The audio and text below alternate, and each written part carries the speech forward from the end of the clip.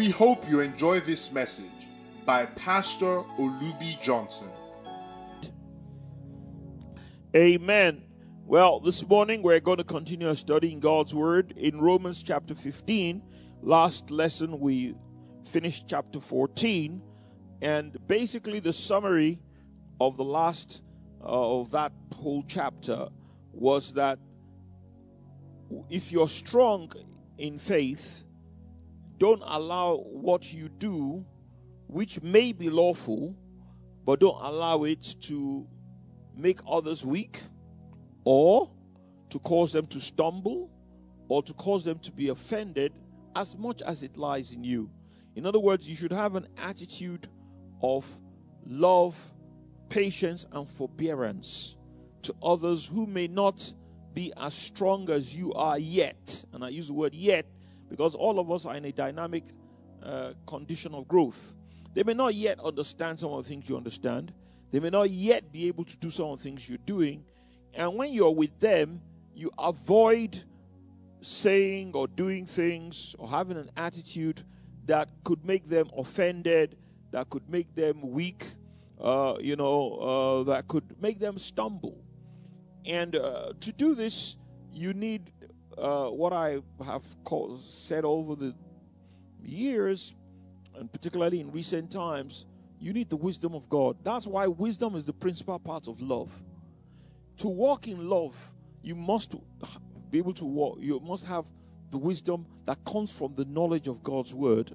Then you have to have compassion so that you can be touched with the feelings, how God is feeling about the weaknesses of others. So you treat them like God would treat them, and then of course you need to have the life and the power of God so that you can behave like God would behave.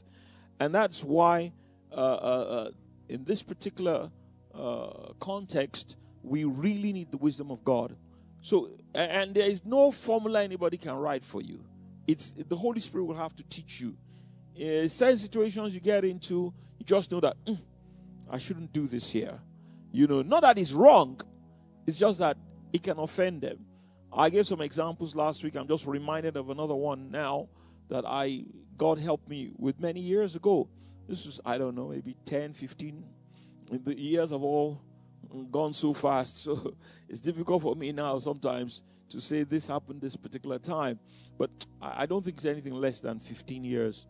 I was in England, and we were with some of our cousins. We were visiting with them, and they went to this. The wife used to go to this Anglican church, in England. They call it Church of England.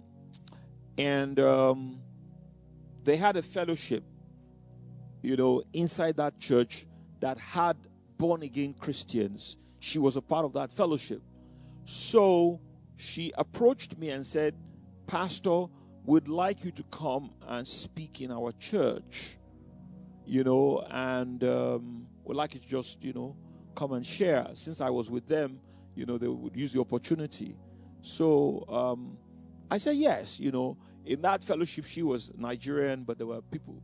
I think the head of the fellowship was an Indian man, born again, and they had different nationalities, and they had some English people there. So I agreed, and she spoke in tongues, but quite a number of people in her fellowship didn't speak in tongues, and speaking in tongues was not really practiced in that church. So when I got there, as I prepared, and the Holy Spirit said, don't go and start talking about tongues here. Of course, tongues is fundamental. He said, but don't do that here now. They will not receive it.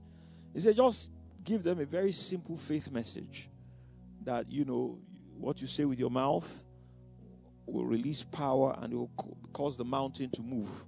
Basically, Mark 11:23, and that, you should be very careful what you say so you don't say the wrong things and to get the power of God. And that's what I did by the grace and the mercy of God. I didn't speak in tongues. I didn't talk about tongues. Is it wrong to speak in tongues? Of course not. Is it wrong? But in that context, if I was going to get across to the people, I had to, tell them about things that they can agree with me on. Then they will now move on to a higher level later on. And that's what, by the grace and the mercy of God, I did. And I can never forget it, because after the service, a very old woman, she must have been in her 80s, maybe 90s, I don't know, and she was English, old English woman, came up to me after the service. And she came to, and said to me, she said, "Pastor, I really enjoyed your message. It reminds me of the message of the old timers. The kind of message we used to hear, years ago. They must let you come again." And I thanked her very graciously and everything. If I had gone there and started, I would have, and all the people were blessed. The pastor was, the vicar or whatever it was, was blessed. The people in the fellowship were blessed. And they talked about, me coming again and all of that. But, I never had the opportunity. I came back to Nigeria, and I don't think I had the opportunity to go back to that particular fellowship. What am I saying? Speaking in tongues is correct, and we must teach it. But you must do it, in a way that the people will be able to receive it. If I went there to start showing off how much knowledge I had, I could speak in tongues and all that, I would have offended them. Because majority of them, some of them, but majority of them were not at that level yet. And they would not receive it. It's Church of England, There's everybody in Church of England that believes in speaking in tongues. And sadly and regrettably, many of our Pentecostal brethren have done a lot of things to offend them. And they've heard so many bad reports that all those people are us, So you come and then they'll just turn off, no matter whatever you want to say. However, if you do it in love like I did, then with time they will come to it. I gave my testimony last week of a friend of mine. We're teaching in a school together. The same problem. He too came from a background where they didn't, not that they didn't believe in tongues, but they believed that sort of sanctification came before it. So for the first few months, I never broached the subject. I never talked about it or said, what he's doing was wrong, even though it was wrong. And I just was quiet about it. And there were other areas we could fellowship on, and then we became friends, and then we had a good relationship. That now opened the door for him to invite me to minister to the young students, and he allowed me now to talk about tongues, and everybody got filled with the Holy Spirit, and then he too changed. But it took months, so it wasn't overnight. So we need the wisdom of God to know how to walk in love. So let's now go to chapter 15.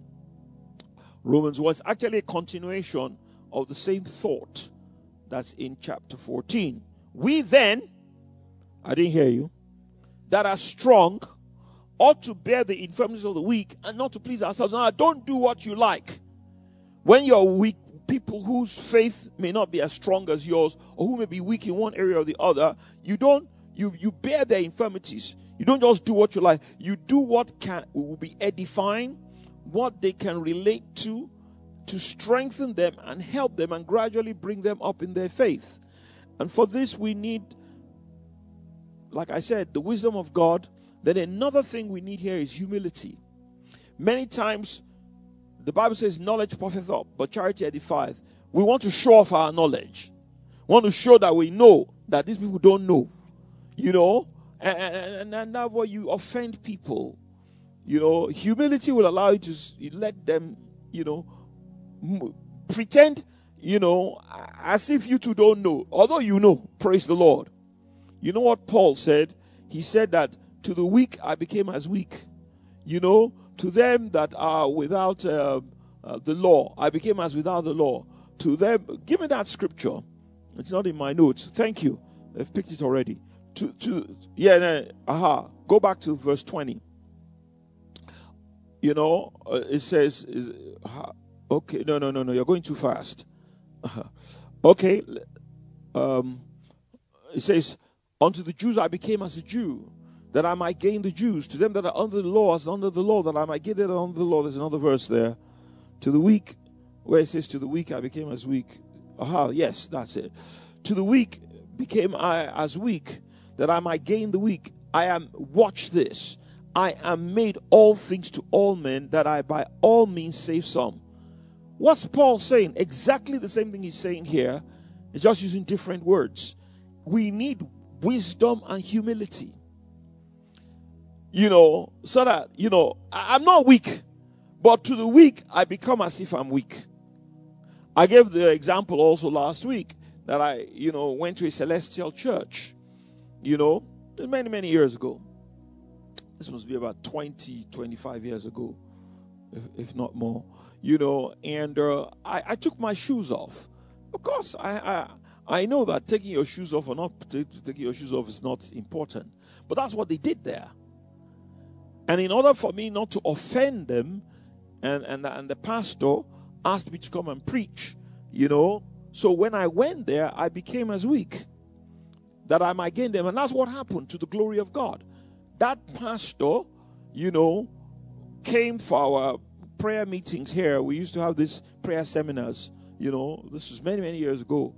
People come from Kaduna and all of that, all our partners, because of our television program that was all over the nation. And we'll do like 1 or 2 days teaching about prayer and showing them how to pray, how to groan, how to pray in tongues and all of that.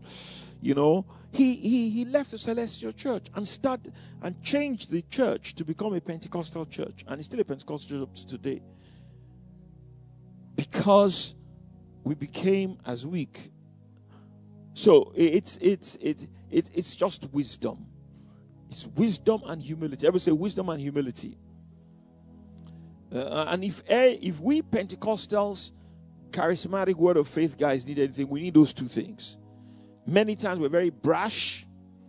We don't have wisdom, or we don't use it, and we don't have humility. We want to show off our knowledge and show that we know more than them, That's why, by the grace and the mercy of God, over the years, I have, and still do, developed friendships and relationships with different people in the body of Christ. I have friends in the Anglican,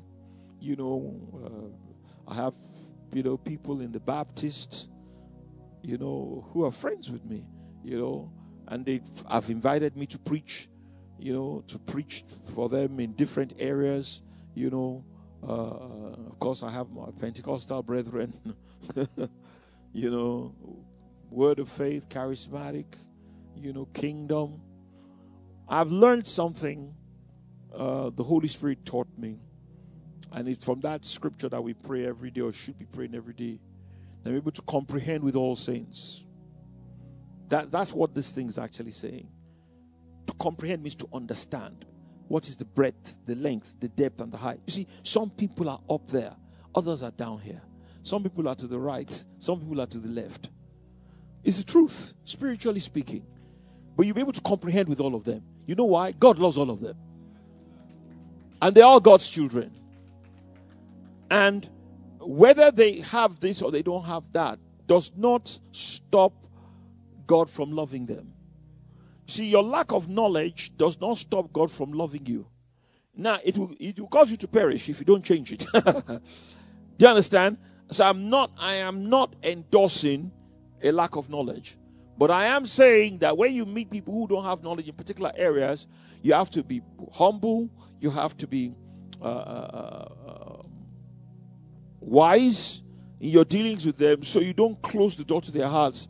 And if God has mercy, you can help them to get better. Now, if they don't want to get better, you just love them at the level in which God loves them. It was Papa Ralph who preached this. I can never forget it. It was the it was the summer of 1993, June 12th. And we brought Papa Ralph in. He got out on the last plane. They were going to close down the airport. Nigeria was because of the annulment of the Chief MQ Abiola election, and they were firing tear gas. I still remember we were out here. We just had a shed here. Papa Ralph said he thought it was the anointing. Then he realized it was tear gas. He said that jokingly. But I can never forget the message he gave. I think he was talking about Ruth. And if I remember rightly. But I remember the illustration, that, as you grow spiritually, you move from the outer court through the holy place into the most holy place. When you get to the most holy place, you, spiritually speaking now, as you grow, you now join God on the throne. Then you instead of backing something, you now turn around. Then you now see the whole church.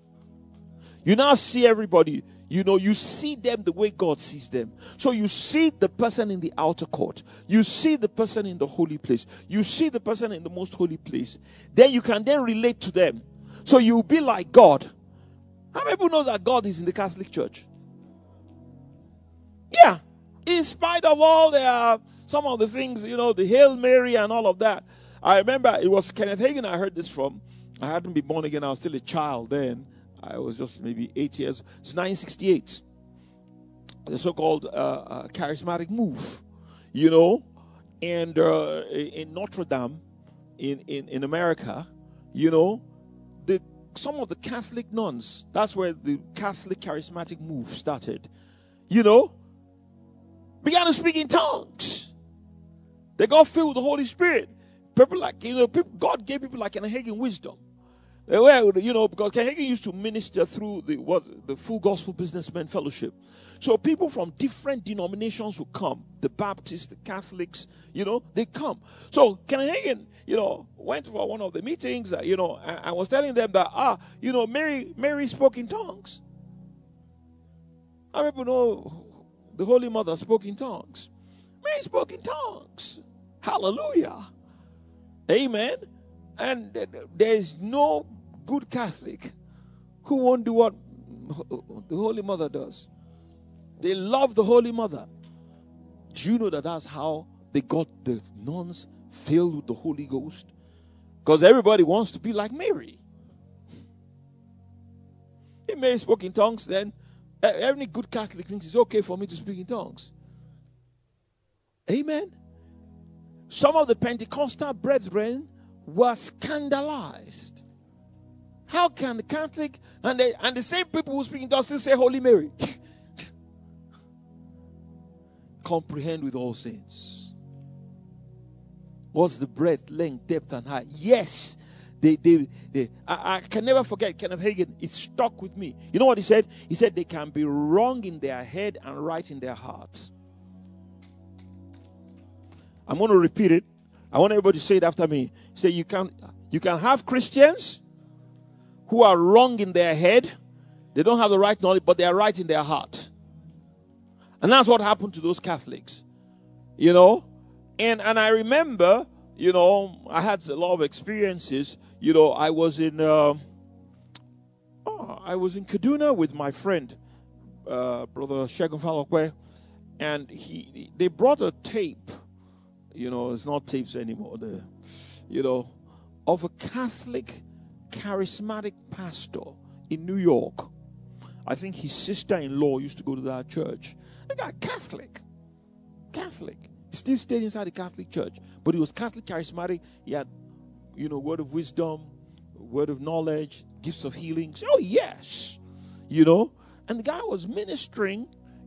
I remember listening. I was so blessed and fascinated.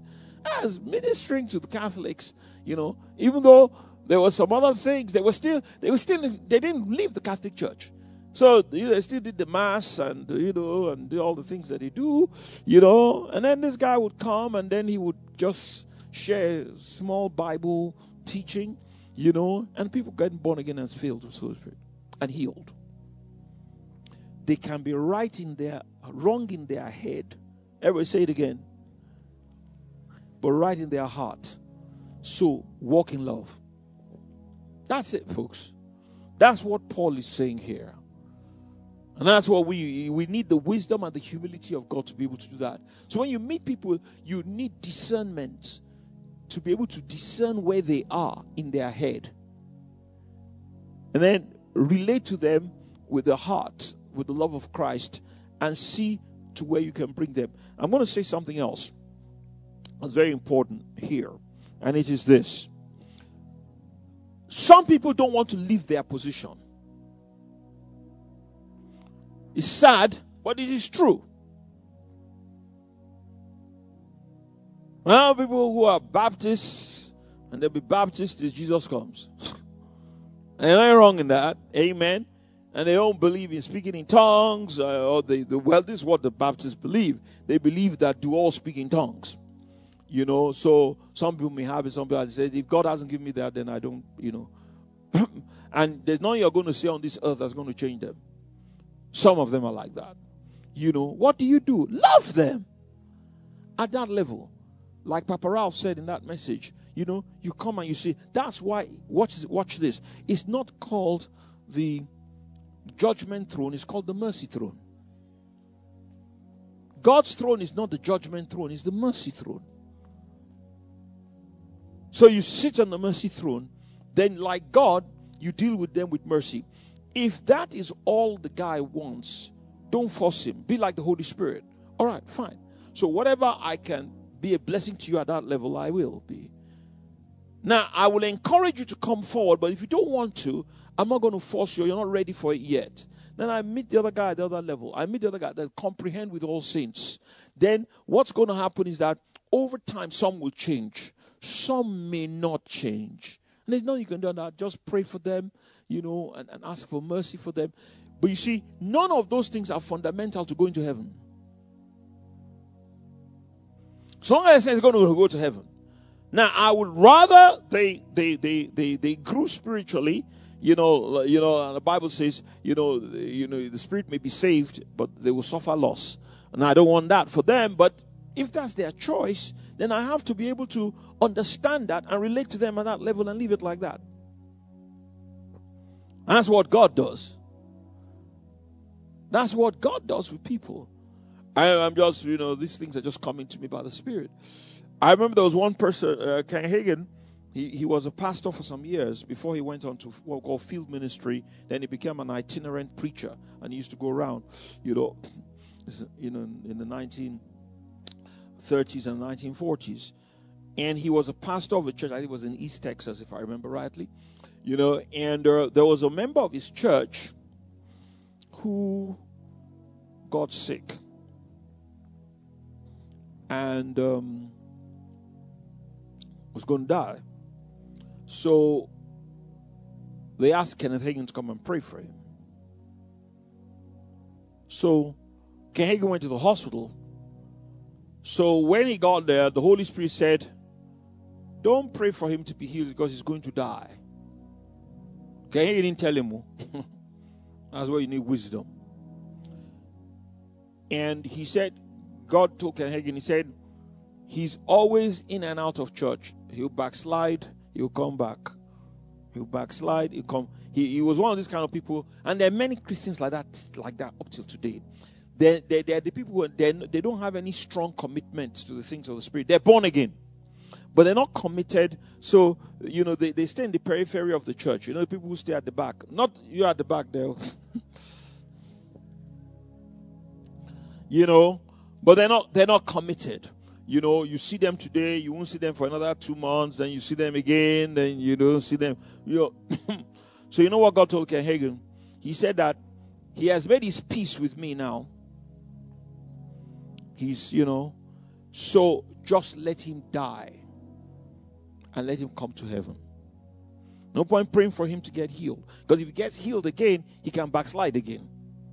And then he might be on the other side of the fence. Ken Hagin didn't say a word to the guy. He just prayed a general God bless you prayer. Amen. The guy died and went to heaven. It takes wisdom to be able to walk in love like that. What did Ken Hagin do? He walked in love. Why did he get him healed? The guy doesn't want to be healed. Now, I know he wants to be healed, but what I mean by that is that, to get healed, there are certain conditions and criteria. And you can't really enjoy it if you don't want to keep the commandments of God and you also want to live the kind of life you want to live. Bottom line, folks, everybody makes their decision. Your destiny is not determined by any other person except you.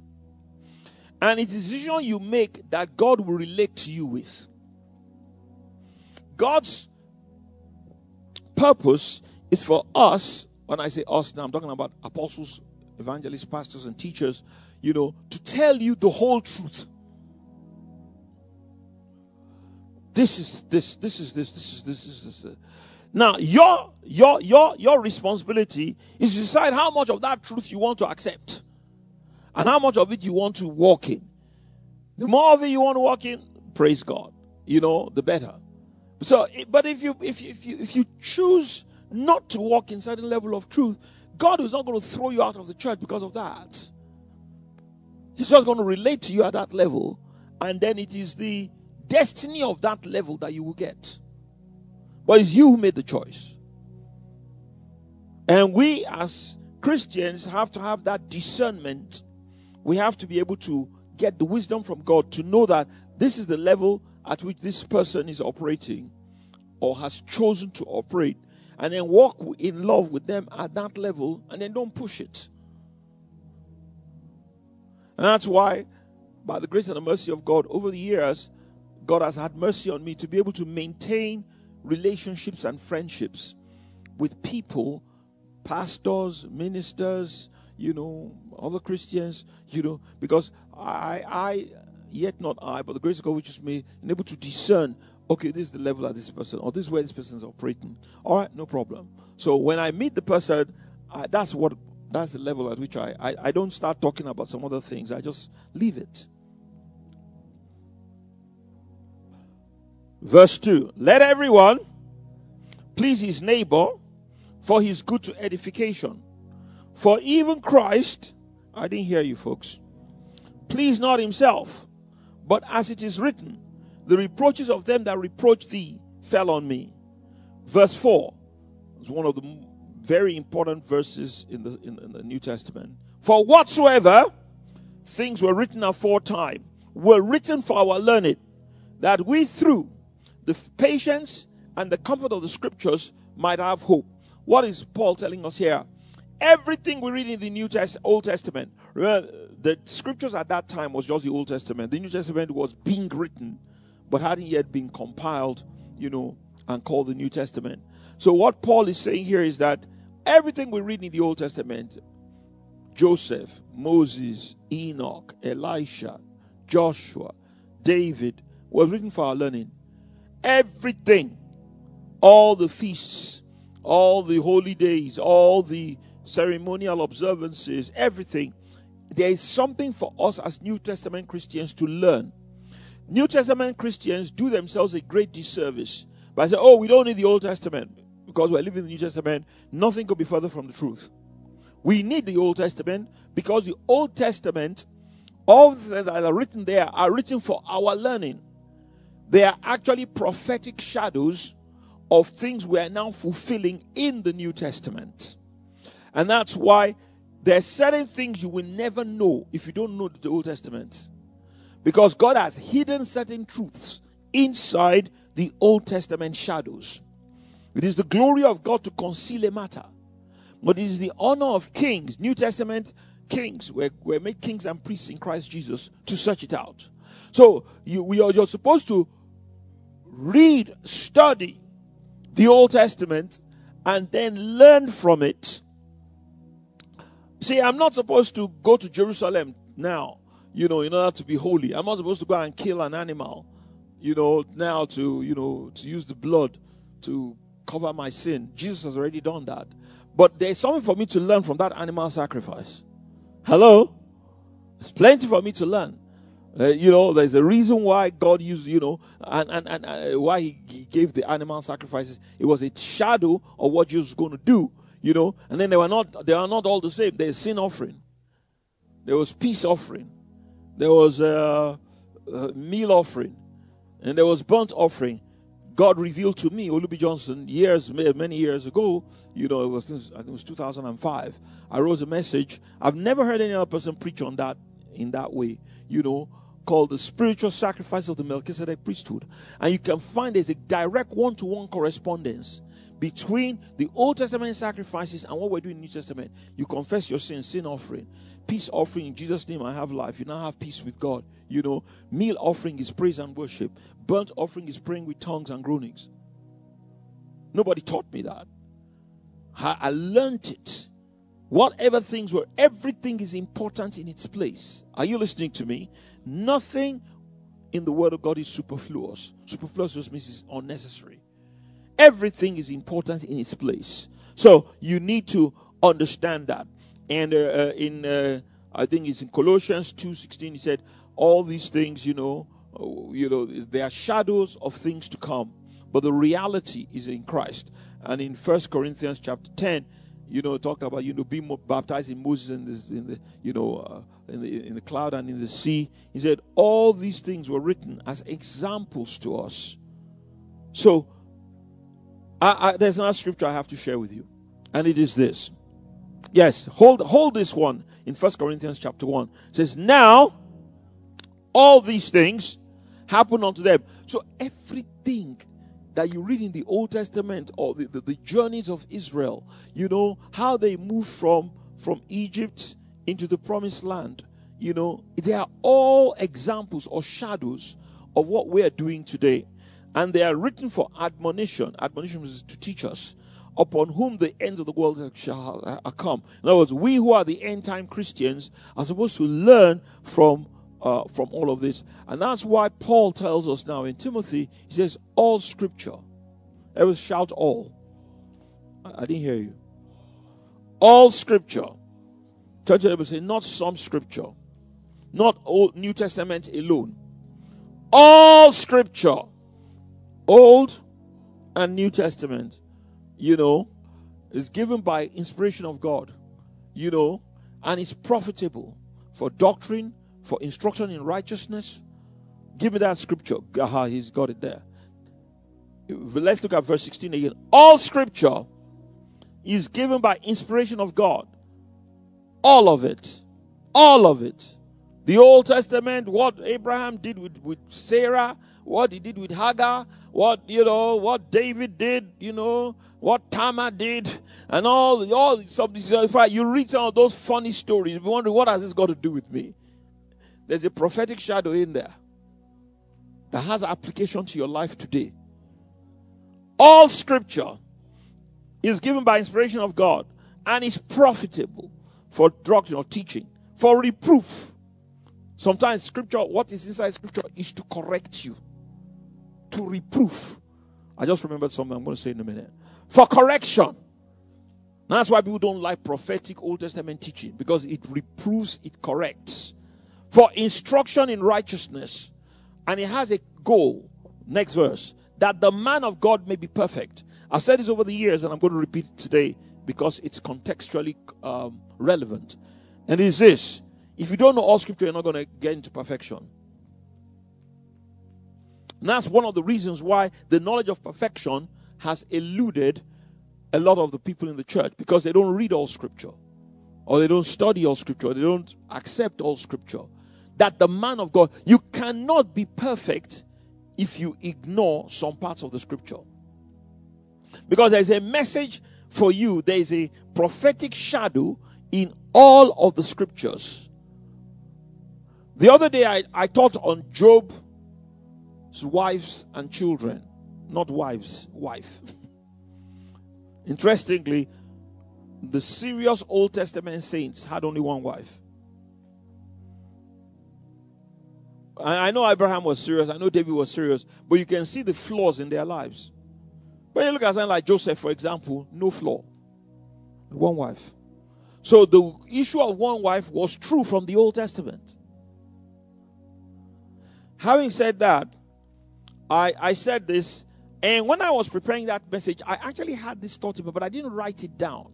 So after the message, Pastor Wale and Emmanuel Etu, one of our sons, said, Pastor, when you are talking about Job's wife, and I said it could be Job's wife or Job's husband, whether it's the wife who is the praying person, then the husband is the person who is not praying, or whether it's the husband, then it's now Job's wife. I said it can be Job's wife or Job's husband.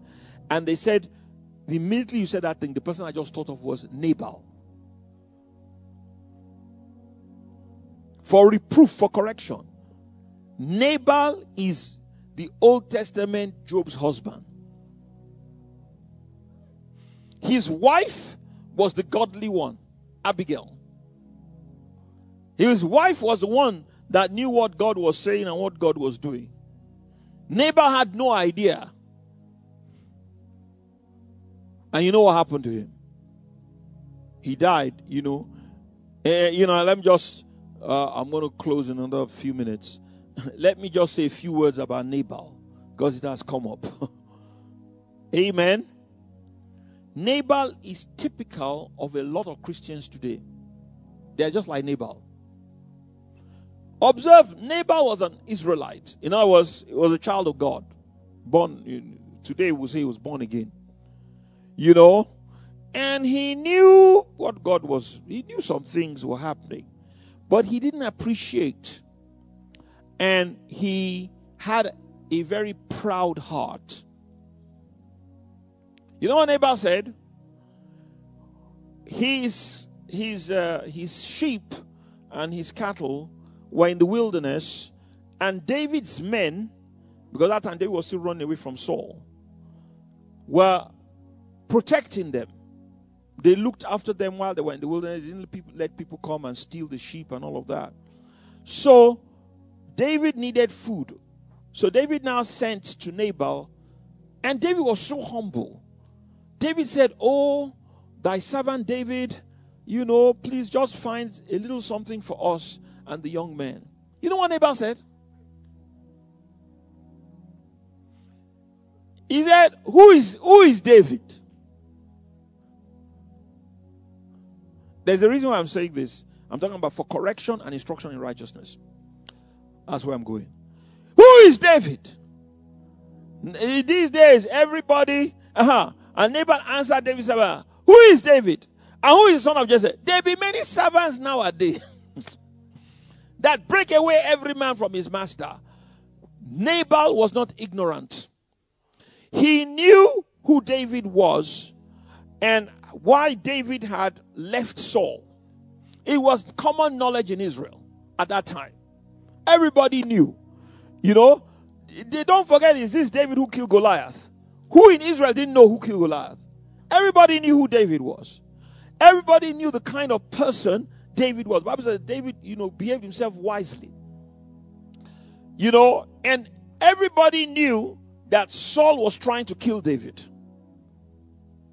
And everybody knew that David had not done anything wrong to Saul. If you had an honest heart, you would know that. Because David and Jonathan were covenant brothers. So people knew.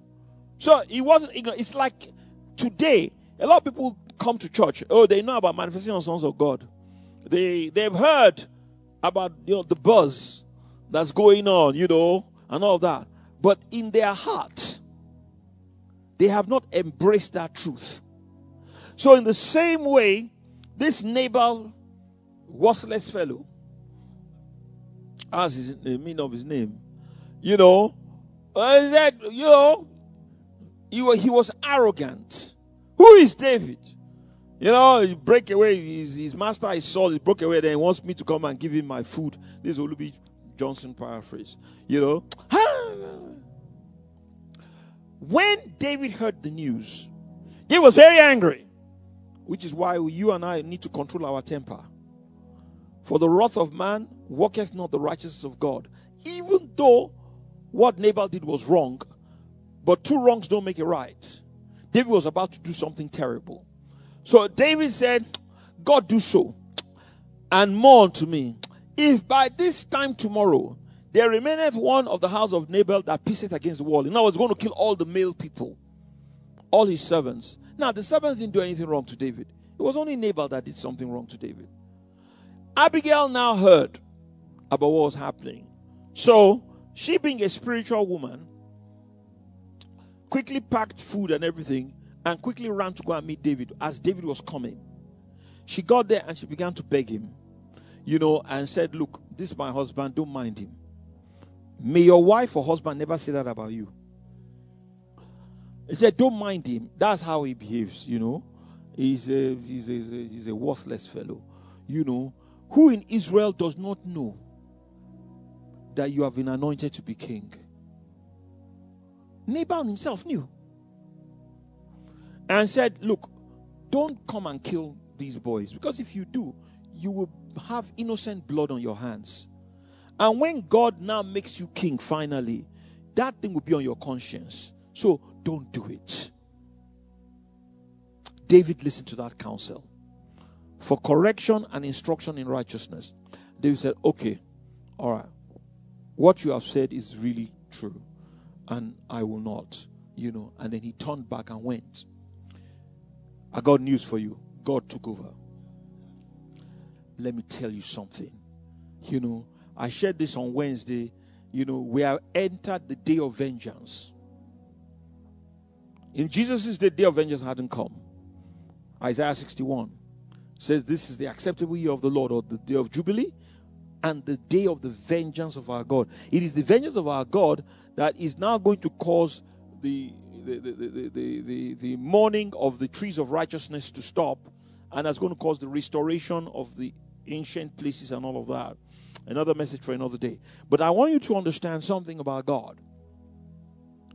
When Nabal insulted David, God took it personal.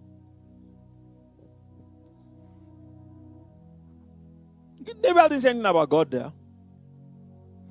But he said about David, that was God's anointed. That was God's chosen. So who killed Nabal? God. God didn't allow David to commit murder, and because his servants would have defended Nabal if David's men had gone there. That was why they would have had to kill them, in order to take vengeance on Nabal. We learn a big lesson here. Everybody say, vengeance is mine. See, vengeance belongs to God, not you. You don't know how to take vengeance. Because when you try and take vengeance by yourself, you will hurt other people, innocent people, and ultimately even hurt yourself. Let God handle it. So you know what happened? The Bible says, and when it came to morning light, Abigail now told Nabal everything. He said his heart became a stone. Today we'll call it a stroke. He didn't die immediately. And 10 days later, he died. Did Nabal go to heaven? When we get to heaven, we will know. He probably did. Knowing God, I know God because God's so merciful. He probably, that's why he gave him those 10 days in that, So he said, oh my God, what have I done? And then maybe repented in his heart, and then finally he died and then went to heaven. But look at what he lost. Why have I said that story? All scripture is profitable. Look at all the things you learn in that scripture. David was wrong. Nabal was wrong. So even though you may be a David, an anointed of God, it doesn't give you the right to get angry and try and avenge yourself. Even when somebody did was wrong and you are right, your indignation is correct. What David said was right. Well, that guy, the way he behaved was wrong. But why didn't you let God deal with that?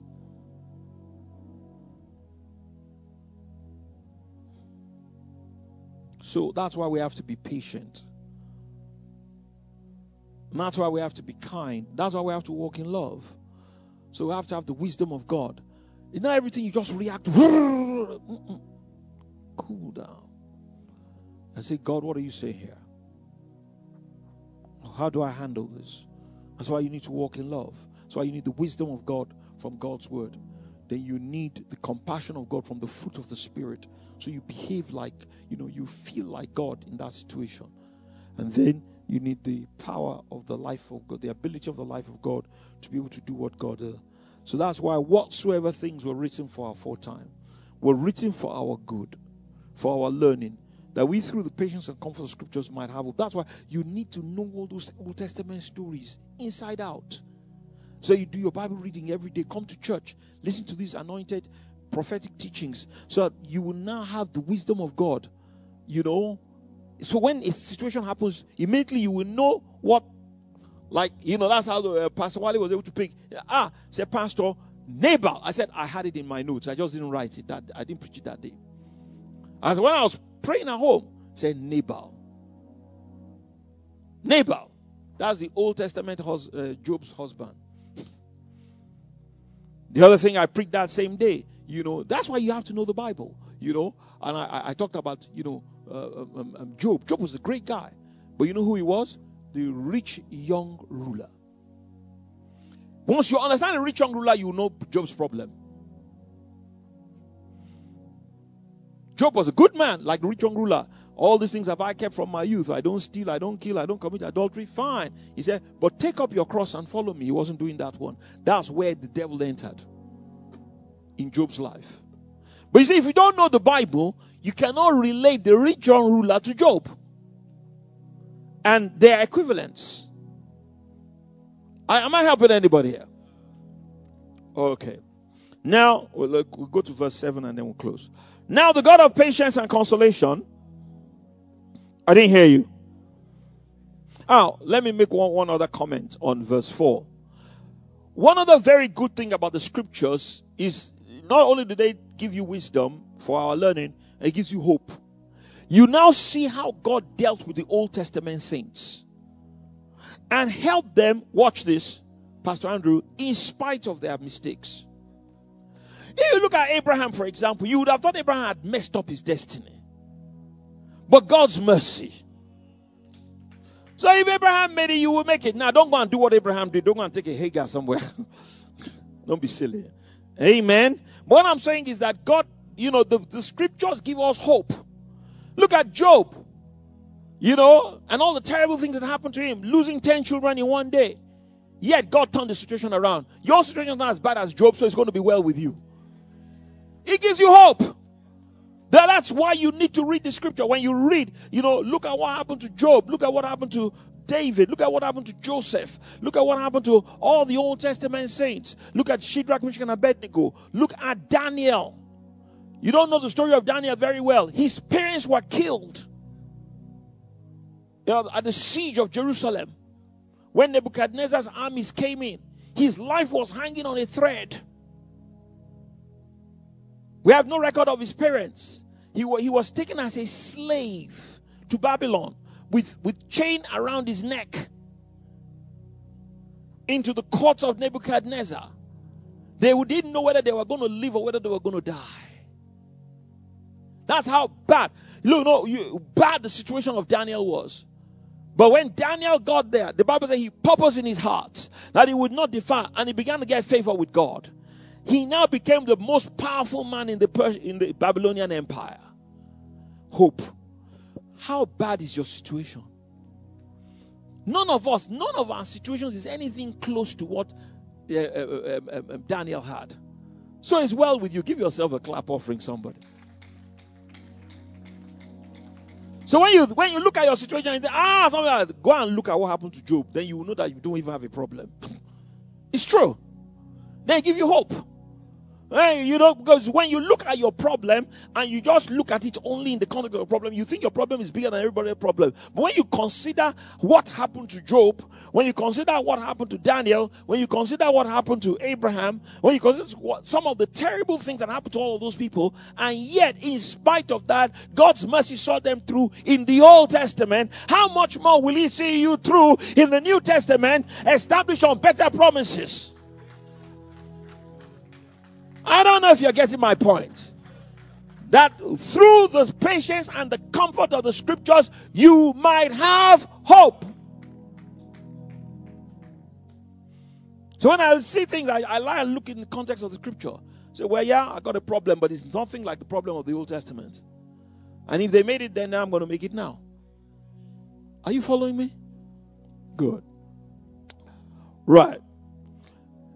Now the God of patience and consolation, I didn't hear you, grant you to be like-minded one to one another according to Jesus Christ. In other words, behave like Jesus.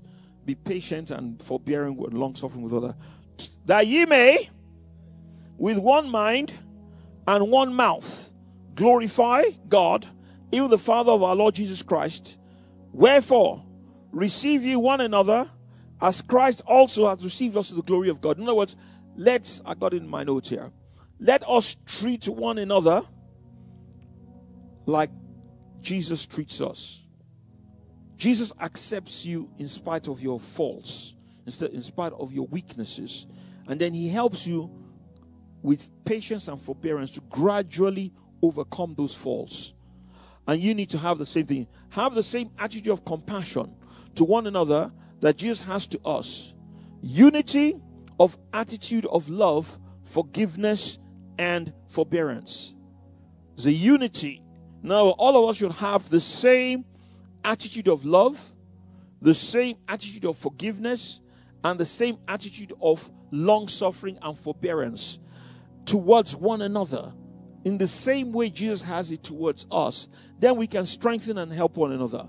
Last scripture, we could go there, and then I'll probably repeat it in my next something, but I'll just touch on it. It's Psalm 133. Beautiful scripture, and there's a truth I want to bring out. Okay, this is not scripture. I will look at it today, and then I will, expatiate on it next week. It says, a song of degrees of David. Behold, how good and how pleasant. I didn't hear you. It is for brethren to dwell together in unity. It is. That is, when brethren dwell together in unity, it is like the precious ointment or anointing upon the head that ran down the beard, even Aaron's beard, and went down to the skirt of his garment, as the dew of Hermon. Dew is like water. As the dew that descended upon the mountains of Zion. I would say Zion. It's talking about the perfect church here. For there the Lord hath commanded the blessing, even life forevermore, or Zoe. What is God saying? This is what he's saying. When we have the attitude, when we have a unity of the attitude of forgiveness, of love, of forbearance. Forbearance means you forbear with people in spite of their faults. You don't throw them away because of their faults. You maintain your fellowship with them, trusting that God will help them. Now, what happens is this. The Lord showed me, it's like a vision. It wasn't a vision, but it's revelation. Some revelation is so clear in your heart. It's almost like seeing a vision, but it's not a vision. He showed me what he's saying about here, what he's talking about here. See, when you look at the head, of course, we know Jesus is the head, but if you look at like the head of the church, like me, now, by the grace and mercy of God, like a pastor, or like a father in a family, you're the head of that home. You know what you should be doing? From you should be coming down three things. Forgiveness, which the blood of Jesus Christ, to remit the sins of the people under you. Life, the Bible says, if you see your brother sin, ask life for them. Then you pray for them in the spirit. You pray for them in tongues. You know what you're doing? You're literally raining righteousness upon them. What is from the head is now flowing down to the rest of the body, and you are allowing it to flow, because the thing that will block it from flowing, you are removing it by remitting their sin. You are asking life for them.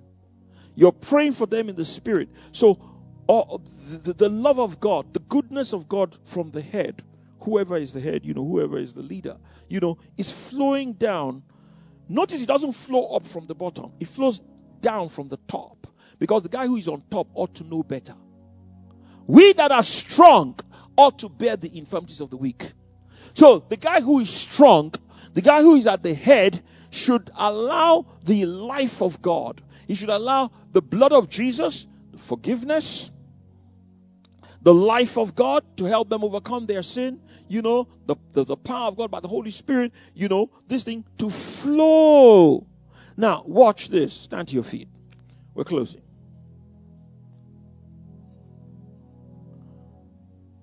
if everybody does that. That's why it's unity. Not only the head does that, but the person that is directly under the head, he too does it. So not only the husband does, the wife too is doing it. Then the children too are doing it. In a church like this, the senior pastor is doing it. Then the other pastors too are doing it. And then, the activity group leaders too are doing it. And everybody is doing it. You know what's going to happen? It says it will be life. That's how God heals the body. That's how the church will grow. And that's what God wants us to learn. We that are strong ought to bear the infirmities of the weak and then help one another. And then we're able to help them overcome their weakness. Now, like I explained, some people won't even overcome some weaknesses. They may choose to stay where they are. It doesn't matter. Still love them. Amen. Now, they will get their reward. There is no doubt about that one. Amen. And they will reap the consequences of their choices. But for you walk in love towards everybody. Let's talk to God.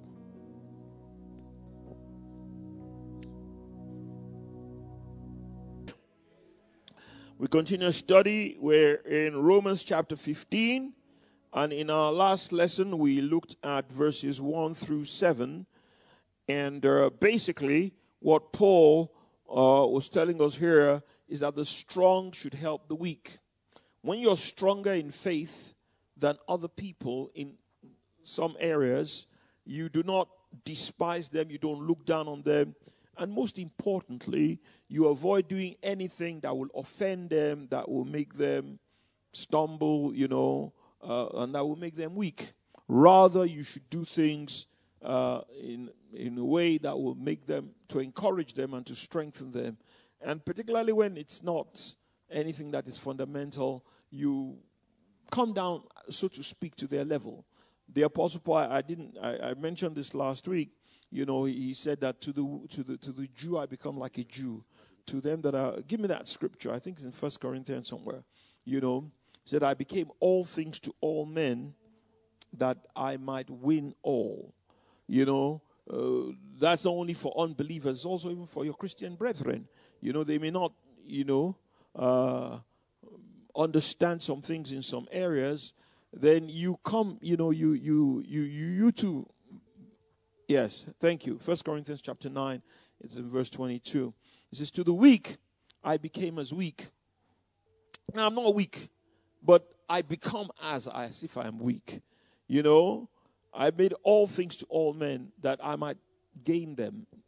For those who are not born again, get them in. Those who are already born again, help them to come to a higher level. There's something I've said over the years. I always say to everybody, when I speak to them, I say, love never fails. It never fails. It's pride and arrogance that makes us, want to show off our faith and despise those who don't maybe not have the faith that we have, the strength of faith that we have at that particular point in time or in a particular area. And one we all need to guard against that thing, because pride is an intrinsic part of the sin nature that is still resident to some degree, in our souls and in our bodies.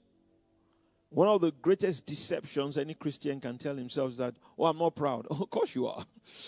Because it's intrinsic. Unless you've entered perfection, and you become established in it, can you say, I'm not proud? That pride is an innate, it's intrinsic in the sin nature. And so long as some of the sin nature is still in the soul and in the body, it will try and come up. Now, the good news is that you can overcome it, and you should overcome it, and you should suppress it. But to say it's not there would be to tell a lie to yourself. The Apostle John tells us the same thing in 1 John chapter 1. He says, if we say we have no sin, he said we deceive ourselves. And he's talking to born-again Christians. Now, but we're born again, we don't have sin. Yes, there's no sin in our spirit, but there's still sin in the soul and in the body. And observe, he didn't even say, he said it in two ways in that portion of scripture. He said, if we say we have not sinned, that's something I do. They say, if we say we have no sin, that's something I have. I may not have done anything, but it's there. And I need to understand that. And that understanding, one, will keep me humble. Two, will keep me on my toes spiritually to keep flushing out the sin nature. See, so long as I think I don't have any sin nature, I'm very deceived, because I will not take the necessary steps, the necessary diligence, to get rid of it using the blood, the word, and the Spirit.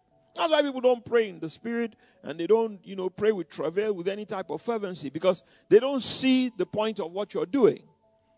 And because they don't understand that nature is still there. That sin nature is still in the soul and in the body, even though the spirit is born again. And what God wants is to use the life and the power of God that's from your spirit through confession, speaking God's word, through prayer, to dominate, firstly, and then secondly, to clean out the sin nature in the soul and body. And when you do that, then you become more and more like Jesus, and then you'll do what he has said here.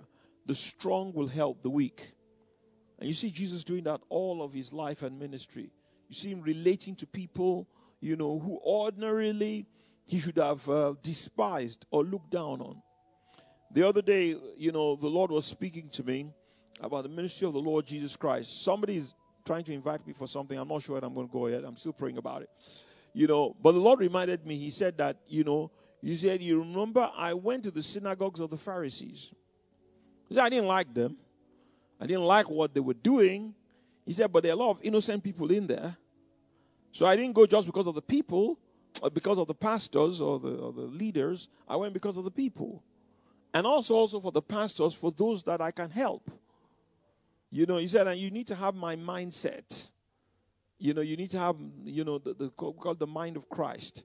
The humility of the mind of Christ. You find Jesus in fact, there was one guy, in one of the Gospels that invited Jesus to his house, for lunch or supper, whatever it was, and Jesus went.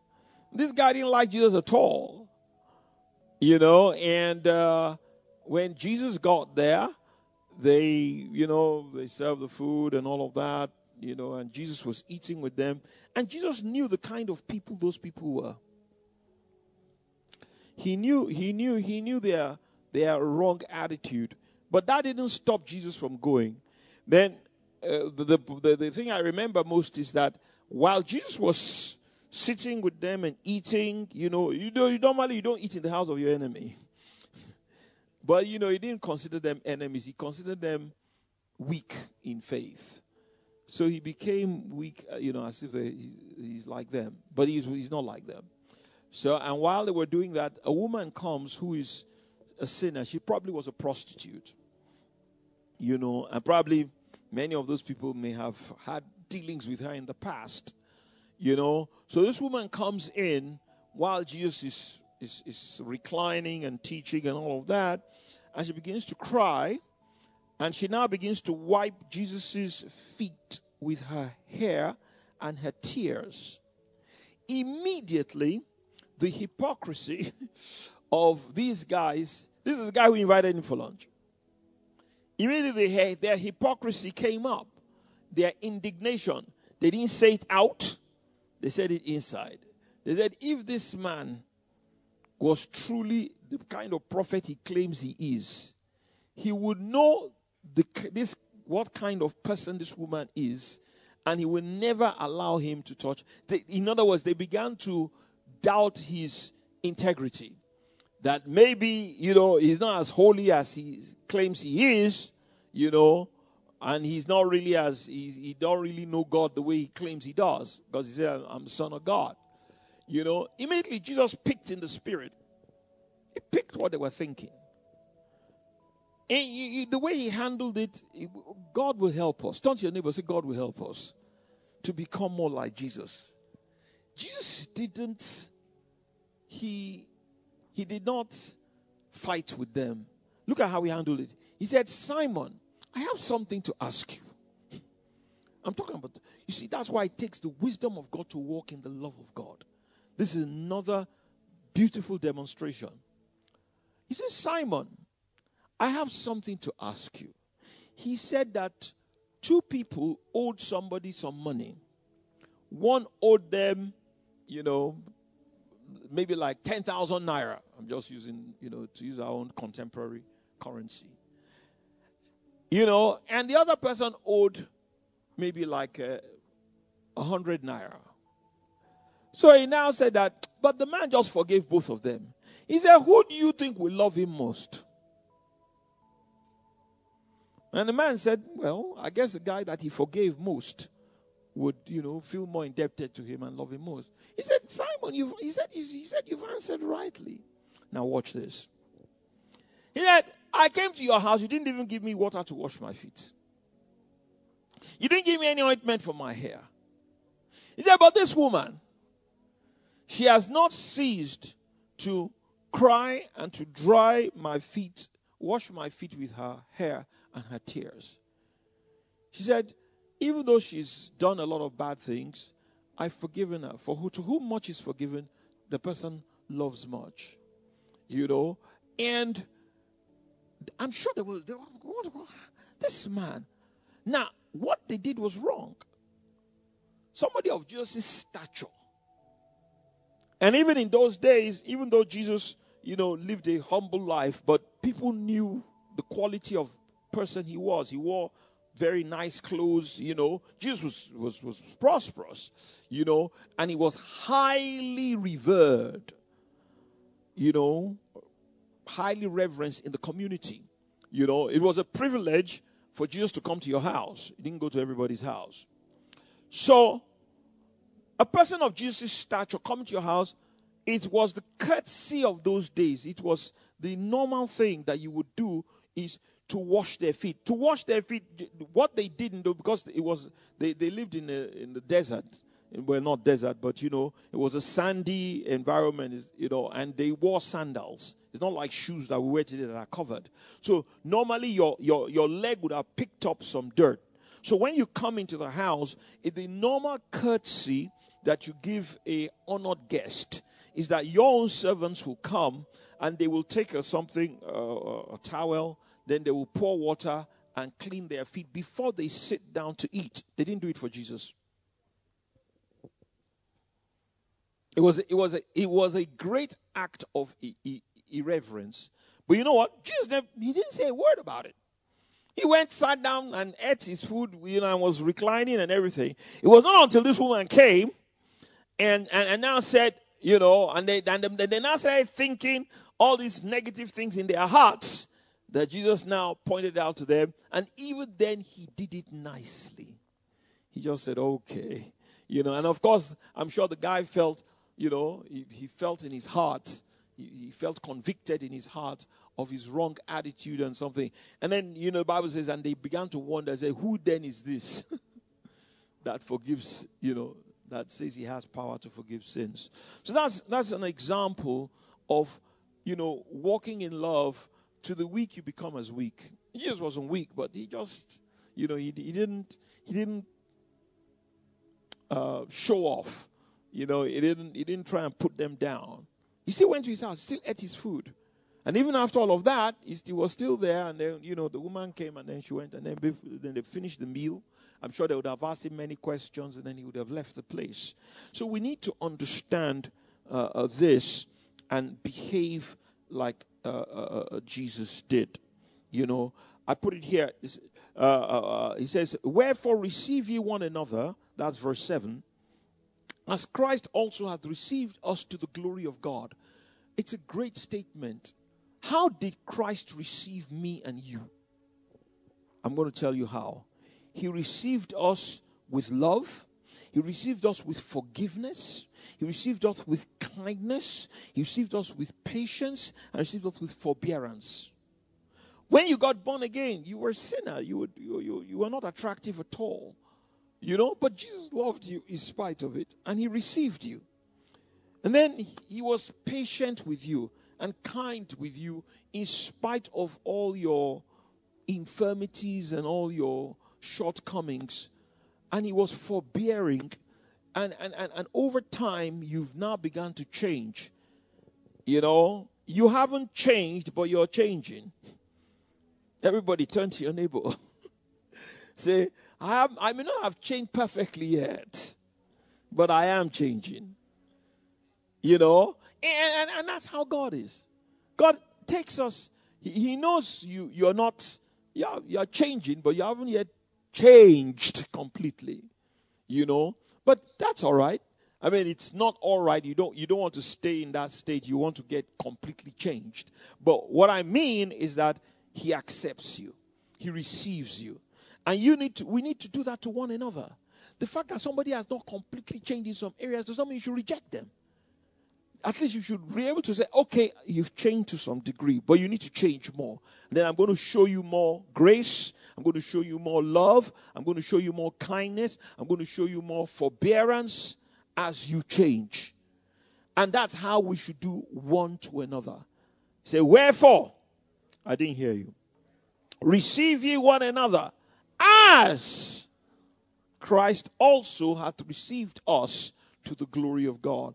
If we will be a little bit more patient with one another, we will be able to help one another greatly to make tremendous progress spiritually. Everybody say, love never fails. It doesn't, folks. It doesn't. You know, and Jesus is our example. He had a lot of people around him who were not very good people, some of them, you know. But Jesus, he didn't change everybody, but God used him to change a lot of people. You know, I just remembered this. It's just come up to me. It's like a tweet. You know, Simon Peter. We call him Simon Peter. He was one of Jesus' closest disciples and associates. You know, Peter had a lot of faults. A lot. He was rambunctious. He always wanted to be number one. You know, he was proud. He was arrogant. And, you know, he was, you know, and even towards the Lord Jesus Christ sometimes, you know, this shall not be to thee, you know. And that time Jesus had to, but you see how Jesus dealt with him. He dealt with him with such grace, with such forbearance, with such kindness. And that's what we need to learn. One time this is what the Holy Spirit just brought to me. This was in the early part. You need to understand how they came. You know, first of all, it was Andrew and John who heard John the Baptist say, behold the Lamb of God. Then they followed Jesus. You know, those were the first two. Then Andrew is Peter's brother. So he now went to call Peter. So when Peter came, Jesus said, you're Simon, you become a rock. You know, you're Simon, but you called a rock. And then they started following him. But they didn't follow him completely. They would come, and then they would go back to their fishing. They would come, and then they would go back. This was in the first few, maybe, days and weeks. You know, you can surmise all of this from the scripture. Then, one day, Jesus went to go and meet them in their where they had their fishing boats, because that was their business. John and James, Andrew and Peter, they were fishermen by business. That's how they made their living. So, though they had contact with Jesus, and they will come, then they will go back. They will come, then they will go back. But Jesus wanted them full time, so to speak. So he didn't rebuke them. He went to go and see them, you know, where they were fishing. So he got into the boat with them and said, "Oh, let's move out a little bit," and they did, and then Jesus, he said, "You haven't caught any fish." He said, "What's happening?" And then Peter said, "Well, you know, today's one of those days. There's just no fish. You know, we've toiled all night long." Then Jesus said, "All right." He said, "Cast on the other side of something."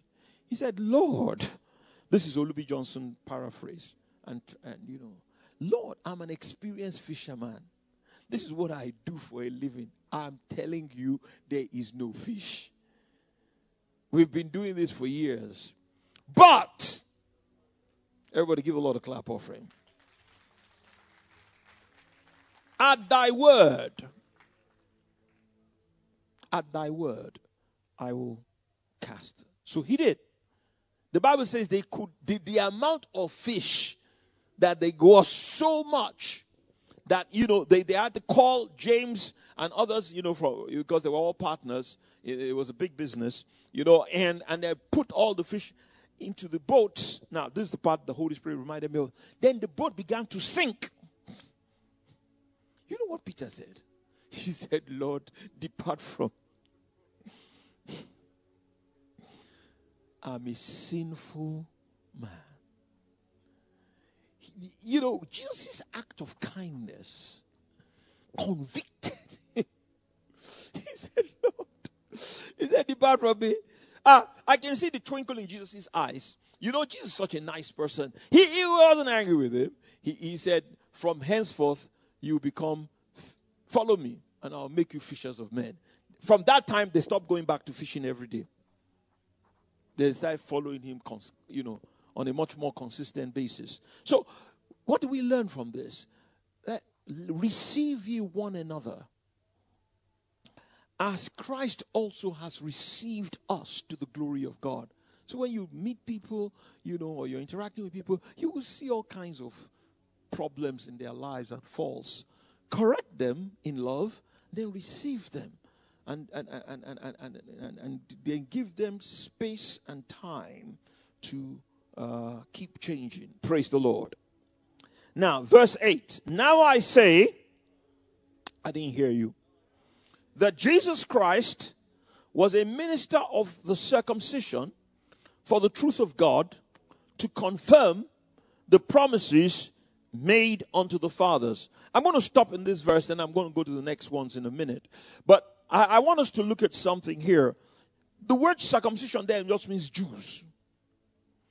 Anytime you, particularly in Paul's letters, anytime you see the circumcision, he's talking about natural Jews, because it was only the Jews back then that used to circumcise. The Gentiles didn't circumcise. So, and the Jews were, oh my God, have mercy on them. They were so proud of this circumcision thing. They felt that circumcision put them apart from other Gentiles, made them superior, because the circumcision was the sign of the covenant that they had, through their father Abraham with God. And the Gentiles that didn't have circumcision were regarded as dogs and infidels and people who didn't know God. And the important thing, it was true. It was true, But you see, the problem with that mentality, it was true. But even though something may be true, your attitude towards it may be wrong. Their attitude of superiority, their attitude of looking down on the Gentiles, their attitude of spiritual pride was wrong. Even though what they were saying was true. Contrast that with the Lord Jesus Christ. Jesus was Hebrew of Hebrews. Seed of Abraham. Take his genealogy from his mother, Mary, you will get it. You take his genealogy from his stepfather, Joseph, you will get it. It was. But you know how Jesus behaved? You see him talking to the Samaritan woman. You see him talking, because some of those ones, some of them were not circumcised. You see how he even dealt with some of the Gentiles. The centurion, who was a Gentile, not circumcised, and they came to him and said, look, this man, he's a good man. He's helped us build a synagogue. That gave him a legal basis. He says, I will bless them that bless you. He said, my servant is sick. He said, come to my house. Please, come and let him come and heal him. And Jesus was going. Jesus was ready to go. He wasn't ready to go. He was going. And the man sends back and says, I'm not worthy for you to come under my roof. I'm uncircumcised. I'm not worthy. And then he said to him, he said, just speak the word, and my servant shall be healed, because I'm a man under authority. And Jesus was amazed. He said, wow. I said, I have not found such great faith, no, not in Israel. Commended a dog in quotes. An uncircumcised person. This same mentality was what was in the time of Paul. Jesus had died now and gone to heaven. When Paul began his ministry, this question of circumcision, because the Jews were so proud spiritually about this. They looked down on the Gentiles. So anybody they saw that was not circumcised, even after they got born again, without circumcision, like Cornelius' house, nobody was circumcised. They were all Gentiles. Then the Holy Ghost came and they spoke in God knows how he knew his people. If God did not allow them to speak in tongues, they would never have believed they got born again. Because they were not circumcised. In fact, Peter, the Bible says, Peter and the people who were with him, he said, they were shocked. That's why God had to give Peter that vision about unclean things coming from heaven. And said, rise, Peter, kill and eat. He said, oh, God, you don't know anything. All of my days, I have never eaten anything unclean. God was trying to prepare him to receive the Gentiles into something without circumcision. So the issue of circumcision was a big issue to the Jews. And even after they had all of this knowledge and all of the right thing, that prejudice was still strong in their hearts. So someone like Paul would go out of his way, even though he knew it was not necessary. So you take something like Timothy. Timothy's mom was Jewish, but his father was Greek. So Paul just circumcised. Got him circumcised. And then some of the other guys who worked with Paul, where he could, he would say, look, it doesn't make you more righteous. But, so that these guys just won't make too much noise, get yourself circumcised. What are we saying? God is telling us that you can have truth. You can know the right thing. But your attitude to those who don't have it is also critical. You should not have an attitude of spiritual pride or superiority. So Jesus Christ was the minister of the circumcision, the Jews, for the truth of God, to confirm the promises made unto the fathers. You see, God had made a promise to Abraham particularly, and then by extension to Isaac and Jacob and all the patriarchs of the Jewish race, But those promises, watch this, were not confirmed. In other words, they were not fulfilled until Jesus came. They were promissory notes. It was Jesus' coming, becoming the Son of God, living the kind of life he lived, dying on the cross and being raised from the dead, that finally confirmed them. And then by extension, those blessings and promises now went to the Gentiles, which was God's original plan. See, God never looked down on the Gentiles. But he had a plan. And the plan was, look, he took a man called Abraham, separated him from his parents, from his people, Sadly, Abraham made a few mistakes. He took Lot and took his dad. There were some other people around that God didn't ask him to take. Then his dad died, Terah. Then, he still had Lot with him. And then he made a covenant with him. And then he, started blessing him and all that. The plan was very simple. I'm going to make a covenant with Abraham. I will make a nation of him through him. Through that nation, I will bring the Messiah into the earth. Then the Messiah will now die, pay the price for the sins of all men, and then the blessings I have given to Abraham will now extend to the rest of humanity. He had to do it in a restricted way because he couldn't just go to all nations, because you must understand that after the fall of man, God was on the outside looking in. Satan had taken over the whole of humanity. So for God to come in, he had to look for he looked for a righteous lineage that he could work through. It wasn't because he didn't care about the other people. It was because he was here to do this first. Then when that is done, then he can extend it to other people. Is it clear? It's very important you understand this so that nobody should have either a sense of inferiority or a sense of superiority. God loves all men. the same, really. It's just that he had to do certain things to the Jew first, because that was the way the plan would work.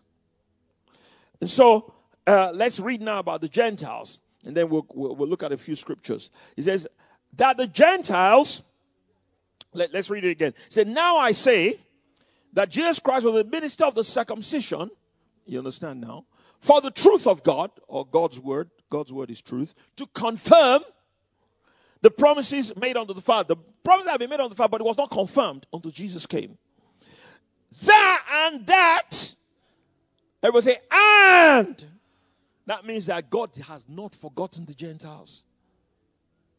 And that the Gentiles might glorify God for his mercy. As it is written, for this cause will I confess to thee among the Gentiles and sing to thy name. This is one of the prophetic scriptures about the Lord Jesus Christ. It's in Psalm 18 as well as 2 Samuel chapter 22. You know, then in verse 10 it says, and again he saith, rejoice ye Gentiles with his people. You find this all over the Old Testament. Deuteronomy, Psalms, you know. If you study the scriptures properly, you will see that God had never forgotten the Gentiles. He had always had a plan. And even Israel, natural Israel, was actually supposed to be a model that will be attractive to the Gentiles. In the Old Testament, they call them proselytes. Let me give an example. The Queen of Sheba traveled all the way, like Jesus said, from the uttermost parts of the earth, you know, from Ethiopia, wherever she was, all the way to Jerusalem to come and hear the wisdom of Solomon. God so blessed Solomon and built that wonderful temple and his house and the riches that he gave him. You know, it was supposed to attract Gentiles so that they will come, and then they will come to know the God of Abraham and make a covenant with him, you know, and get to know him. Even in the Old Testament, there was a provision for Gentiles. They will just become proselytes. Then they will start, you know, if you go and read the whole of the Old Testament, the Bible says that, you know, not only for you, but any the stranger that is with you. So if you came to the Jews and you joined them, even though you may not be Jewish, and you too get circumcised, and you start keeping the back in the Old Testament, you keep the Feast of Passover, Pentecost, and Tabernacles, the same blessings come to you. That's how God, that was a provision that was available under the Old Covenant. But through Jesus Christ now, all the same blessings have come to everybody. He says, and again he saith, rejoice ye Gentiles with his people. Verse 11, and again, praise the Lord, all ye Gentiles, and laud him, all ye people. That's in Psalm 117. The whole Bible, the whole Old Testament has reference to God wanting to bring in the Gentiles. Verse 12, and again, see, Paul has quoted almost 4 or 5 scriptures now. You know, that's what characteristic you see of Paul's writing. Not only Paul, but all the New Testament writers, they always took their basis from the Old Testament.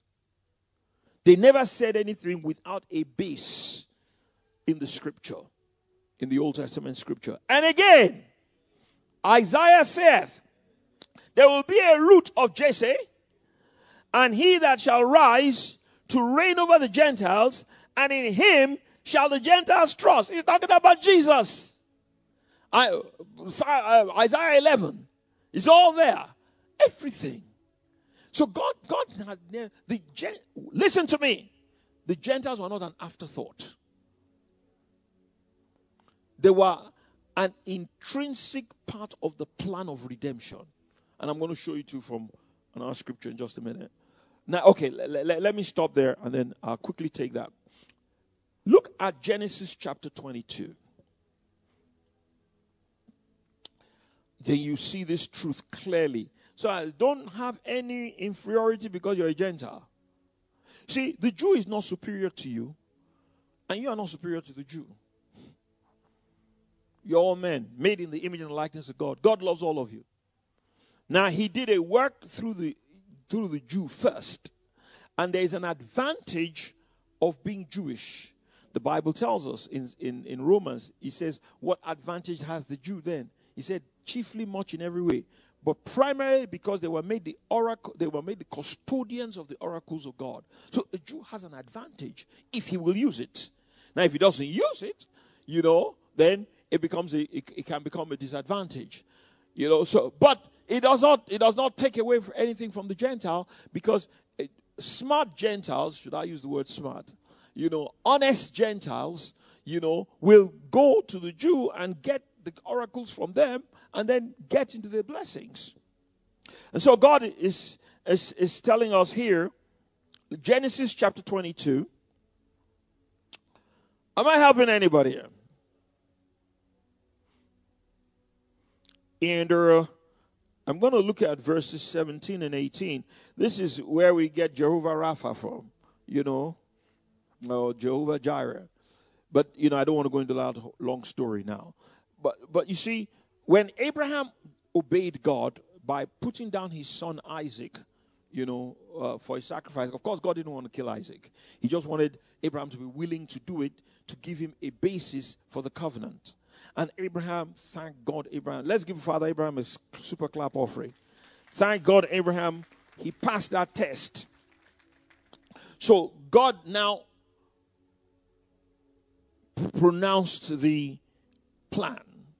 He said, let me start from verse 16. And said, by myself have I sworn, saith the Lord, because thou, Abraham, hast done this thing, and hast not withheld thy son, thy only son, that in blessing will I bless thee, and in multiplying I will multiply thy seed as the stars of the heaven, and the sand which is upon the seashore, and thy seed shall possess the gate of his enemies. Watch this. Verse 18, very important. And in thy seed shall all, notice not some, all the nations of the earth be blessed, because you have obeyed my voice. God now pronounced, he had actually said it before in Genesis chapter 12, but Abraham, by that act, Abraham now kicked into effect the fulfillment of the Old Testament, which is this. I think Papa Ralph said this many years ago, and I've also said it. This was a plan. God married Israel in the Old Testament to produce one son, the Lord Jesus Christ, who would die for the sins of the world. God now in the New Testament is marrying the church to produce many sons who will die spiritually, not physically. They will die to self for the life of the world. The Apostle Paul says it in 2 Corinthians in chapter 4. He said, so then, death worketh in us, but life in you. Every son in the New Testament has to learn how to die to self, crucify the flesh and all, so that he can give life to people in the world. Jesus died for our sins. We die for the life of the world, so that the world can be blessed. People can get born again. They can get, healed. They can get delivered. But for that to happen, you have to deny yourself and die to self. It's the same pattern. Am I talking to anybody here? And so here we see the plan kick into effect. You see, it was a plan. It was in the mind of God. Watch this. But it hadn't yet gone into operation, and could not go into operation until Abraham fulfilled his part. And it took many years. God called him and said, look, come, I'm going to make a great nation of you. In Genesis chapter 12, this is 22. This is 25 years later. No, more than 25 years. Isaac was already a young boy. Maybe he was about 14, 15 years old. You're looking at about 40 years later. So God now, okay, get the son. It took 25 years to even get the boy. Then the boy now grows up to be about 13, 14 years old. God now said, go and sacrifice the boy. That was crucial because until Abraham could give up his son, God had no legal basis to give up his own son. So Abraham's act of obedience, of giving up his son, was what now put God on a legal spot. God legally now had to now bring his own son. And watch this, honey. Not only his son, but his son now for the Gentiles. So Jesus will now come to confirm the promises that God had made to Abraham. He's not going to confirm. Jesus now came to confirm it, not only for the Jews, but also for the Gentiles. Glory be to God. Am I talking to anybody here? So you need to understand, a little act of obedience can have great legal implications. And a little act of disobedience can do the same. Just that. And God, so he won't even tell you what's happening. He will tell you, but not everything. That's why you have to operate in faith. God did not tell Abraham the plan in his heart. All he just told him is that, take thy son. God can be very interesting. Thy only son, whom thou lovest, and go and make him a burnt offering, a sacrifice. That's how they used to do in those days. They would kill the animal, then they would burn it on the altar. Go and take him as burnt sacrifice. Watch this. To the mountain which I will show you. He hasn't even shown him the mountain yet.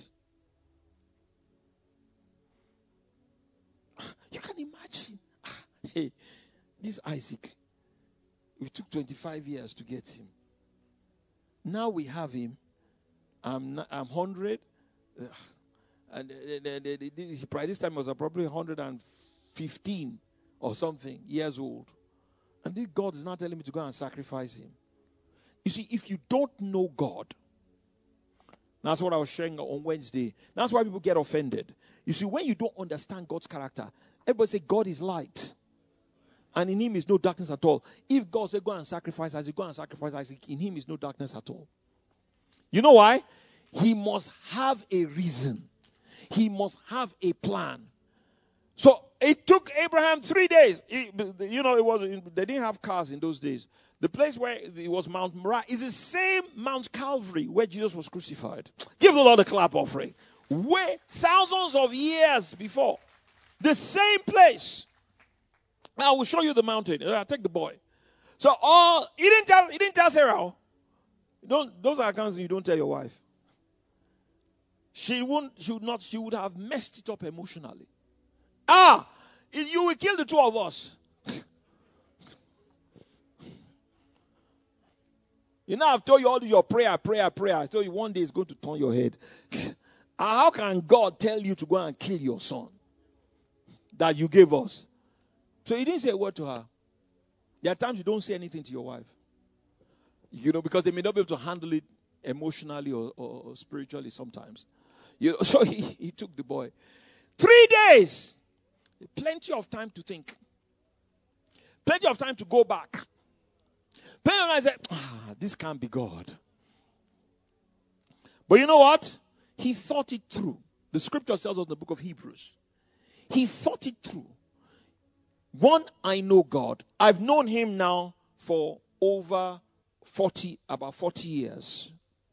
I know when he took me from Ur of the Chaldees. And all of us need to go through this mental process in our thinking, renewing of our mind.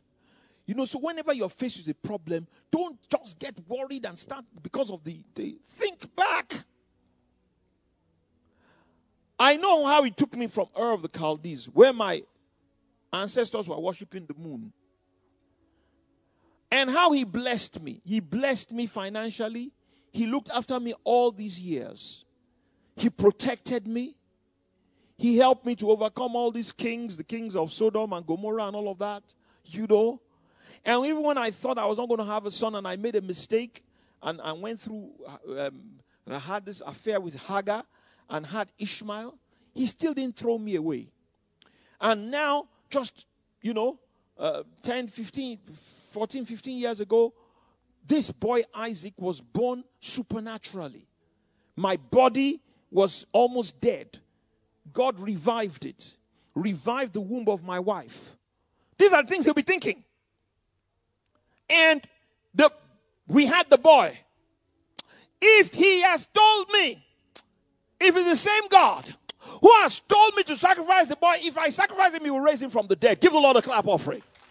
The Bible says that Abraham received him in a figure.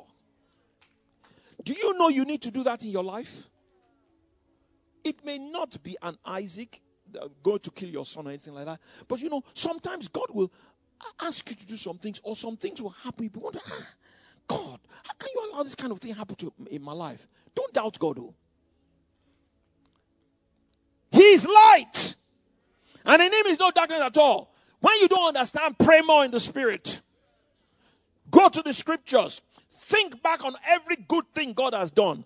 Then be like Abraham and say, okay, even if the worst happens, you will raise me from the dead.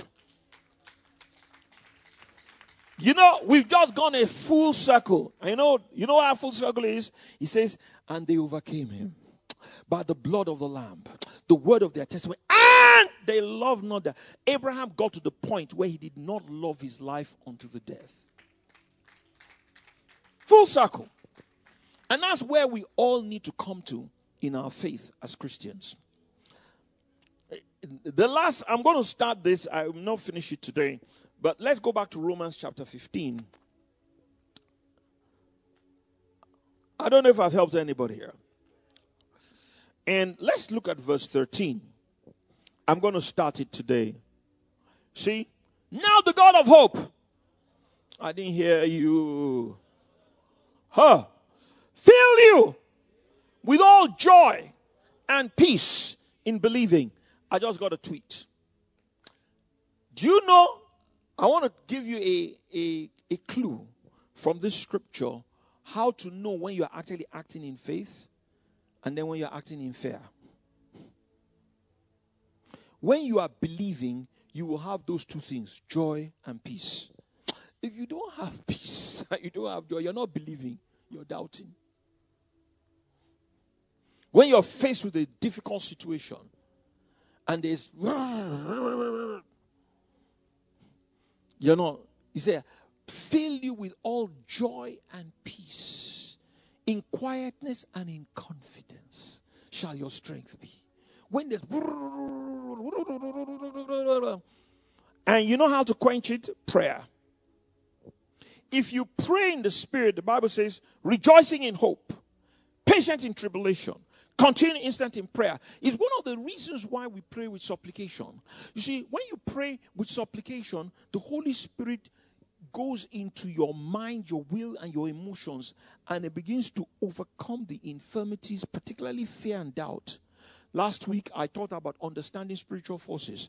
It begins to counteract those. Remember, all those things are their forces too. Fear, doubt, they are spiritual forces.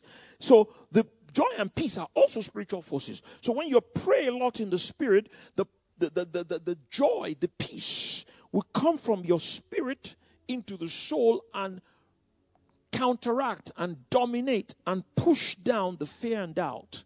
And when you do it sufficiently, then you have joy and peace in believing. When there's anxiety, scripture, be careful for nothing. Well, you can now see how the whole thing, Pastor G, Mom, how the whole thing ties together. This Bible was written by the Holy Ghost. Be careful for nothing. The Amplifier says, have no anxiety. Be not anxious about anything. But it's not automatic. He said, but in everything, by prayer. But he didn't stop there. Supplication. Supplication, which is an asking for mercy to deal with that thing. By prayer and supplication, let your requests be made known unto God. Watch this. And the peace of God. See how it all ties together. That passeth all understanding shall keep your heart and mind through Jesus Christ. Watch this. If you don't pray, the anxiety will prevail. I've seen that in my life and in my experience, my wife and I. We faced different challenges, and we still face challenges. I've learned, and I'm still learning. Now, when I'm facing anything, I don't talk, I don't worry, I just go into prayer. Pray in your spirit. Sometimes it will take a day, sometimes it might take a week. I just keep praying. I just keep praying. And you know what happens? What happens is exactly what the Bible says. And the peace of God. It's a battle. That's why I preached to you last week about spiritual forces. You see, as I'm praying in the spirit, the forces of joy and peace are emanating from my spirit to counteract the forces of anxiety and worry that are coming from the air through my mind and my flesh. So if I stay with that prayer, I'm going to overcome it. That peace will settle. That joy will settle. That's why he said, don't worry about anything. But in some things, in everything. And then he tells you how. By prayer and supplication. Where do you see prayer and supplication again? Ephesians 6. See how the whole thing is tied together. Put on the whole armor of God. Now you'll be able to stand out against all the wiles of the devil. And then he says, praying always. Not occasionally. Praying always, daily, regularly, with all kinds of prayer. And, where is it again? Supplication. See it again. It's a recurring decimal. It's telling you the key to having joy, having peace in believing. When there's anxiety, you know what you just told me? You're not praying enough. I didn't hear amen. I didn't hear amen. Oh. When there is fear, there's anxiety, there's something, you just told me with your own mouth that I've not been praying enough. I didn't say you didn't pray. I said enough. So what should you do? What the Bible says. Rejoicing in hope. Patient in tribulation. Patient just means consistent. Continuing instant in prayer. You pray until there is peace.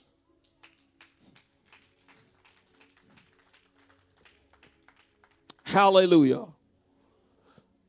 Fill you with all joy and peace and belief, that you may abound in hope through the power of the Holy Ghost. I'm going to deal with this hope thing with greater emphasis and clarity next week. But let me just leave this with you. Hope is a positive expectation. I use the word positive. Of what God has promised. You haven't got it yet, but you expect it to come. That is what hope is. And you need to abound in hope. And you can only do it by the power of the Holy Spirit. Again, is this prayer thing. See, there are two things you will never escape from in this Christian walk. Three, really. The blood, the word, and the spirit. But let me just put the blood on one side for now. Because the blood is just to clean your heart so that the life and the power can flow. The word and the spirit. Whenever you see you're failing, either in fear, doubt, hope, and everything's looking something, go back to the word. Go back to prayer. That's where the faith and the hope will come from. And when you begin to see, and our greatest hope is Christ in us, the hope of glory. The hope of the manifestation of the sons of God. There are a lot of other hopes. Maybe you're hoping for money, you're hoping for this, you're hoping for that, and there's nothing wrong with those. But the hope of all hopes is Christ. You know why? In that there is everything. Christ in you, the hope of glory. When you learn to abound in that hope, it will be easy for you to have hope in a lot of other things. See, a lot of people, they're trying to hope for one material thing or the other, and when that one doesn't come to pass, hope deferred makes the heart sick. You know, they're praying for X, Y, and Z. Maybe this one praying for a life partner, or this one is praying for healing, or this one is praying for fruit of the womb. And when it doesn't come, then it now gets discouraged, and then they don't want to seek God anymore. You know, the heart becomes sick. God has told you the answer here. Abounding up. So, okay, even if that one hasn't come to pass, this one that I'm looking at, what God has promised, Christ in me, that's the most important one. When I have that one, I have the other one. So I'm not going to allow these other ones to distract me. Stand to your feet. Are you listening to me? Through the power of the Holy Ghost. The same way you are bound in faith is the same way you are bound in hope. The Word and the Spirit. The Word and the Spirit. The Word and the Spirit. You know, I shared this in church recently. And I'm going to repeat it. I said it, I think, last week, you know, recently, you know, and I said it as a kind of example and instruction, you know. Every day, as I'm praying in the Spirit, I look at, there are some certain scriptures I look at every day. What am I doing? I'm abounding in hope. Scriptures, you know, arise and shine, for thy light is come, and the glory of the Lord is risen upon thee. You know, Christ in you, the hope of glory, that we might grow up into him in all things. I look at those, and it keeps my hope very strong. They're not manifested yet, some of them, but I know, you know, you will lend unto nations and you will not borrow. You will be head and not tail. You will be above only and not beneath. The wicked one toucheth him not. These are, when the enemy shall come like a flood, the Spirit will raise a stand against it. I look at them daily. So I'm abounding in hope. I'm abounding in faith. So when I read the newspaper about Nigeria and hear this, that the exchange rate is now 535 to 1 naira, and 535 to $1. Someone is laughing. And you want to, because that hope is strong, I push it and I say, yes, it may be that's a fact, but we're going to change it. Amen. Because God is not going to leave Nigeria in a lurch. Why? Because of you and I. He said, if I can find 10 people there, I'll preserve the place. We are more than 10. Let's give Lord a clap offering, someone. Let's talk to God. Let's talk to God. Let's talk to God. Hallelujah. Hallelujah. Let's talk to God. Thank you, Jesus. Glory be to God. Let's talk to God.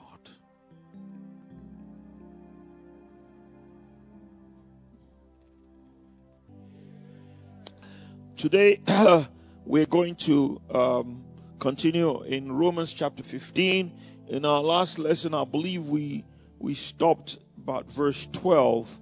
And basically what Paul was saying in this portion of Scripture was the fact that God had a plan for the Gentiles. And I said last week that the plan for the Gentiles was not an afterthought. It was an intrinsic part of God's program. God decided in his wisdom, and you know, he still does the same thing today. When God was going to come back into the earth, he looked for a righteous line. A person, you see, Adam and Eve had fallen. The original plan was that Adam and Eve were created, then they would have children, they would eat of the tree of life, and those children will repopulate the earth and fill the earth with righteousness. I shared this on Wednesday. You know, you go to Genesis 26. It says, be fruitful, multiply, replenish the earth, subdue it. You know, so that was the original plan. That plan failed, not because of God, but because of man. So God now kicked in a second plan and said that the seed of the woman would bruise the head of the serpent. Then he began to look through the years, you know, for a set of people through whom he could bring the Messiah.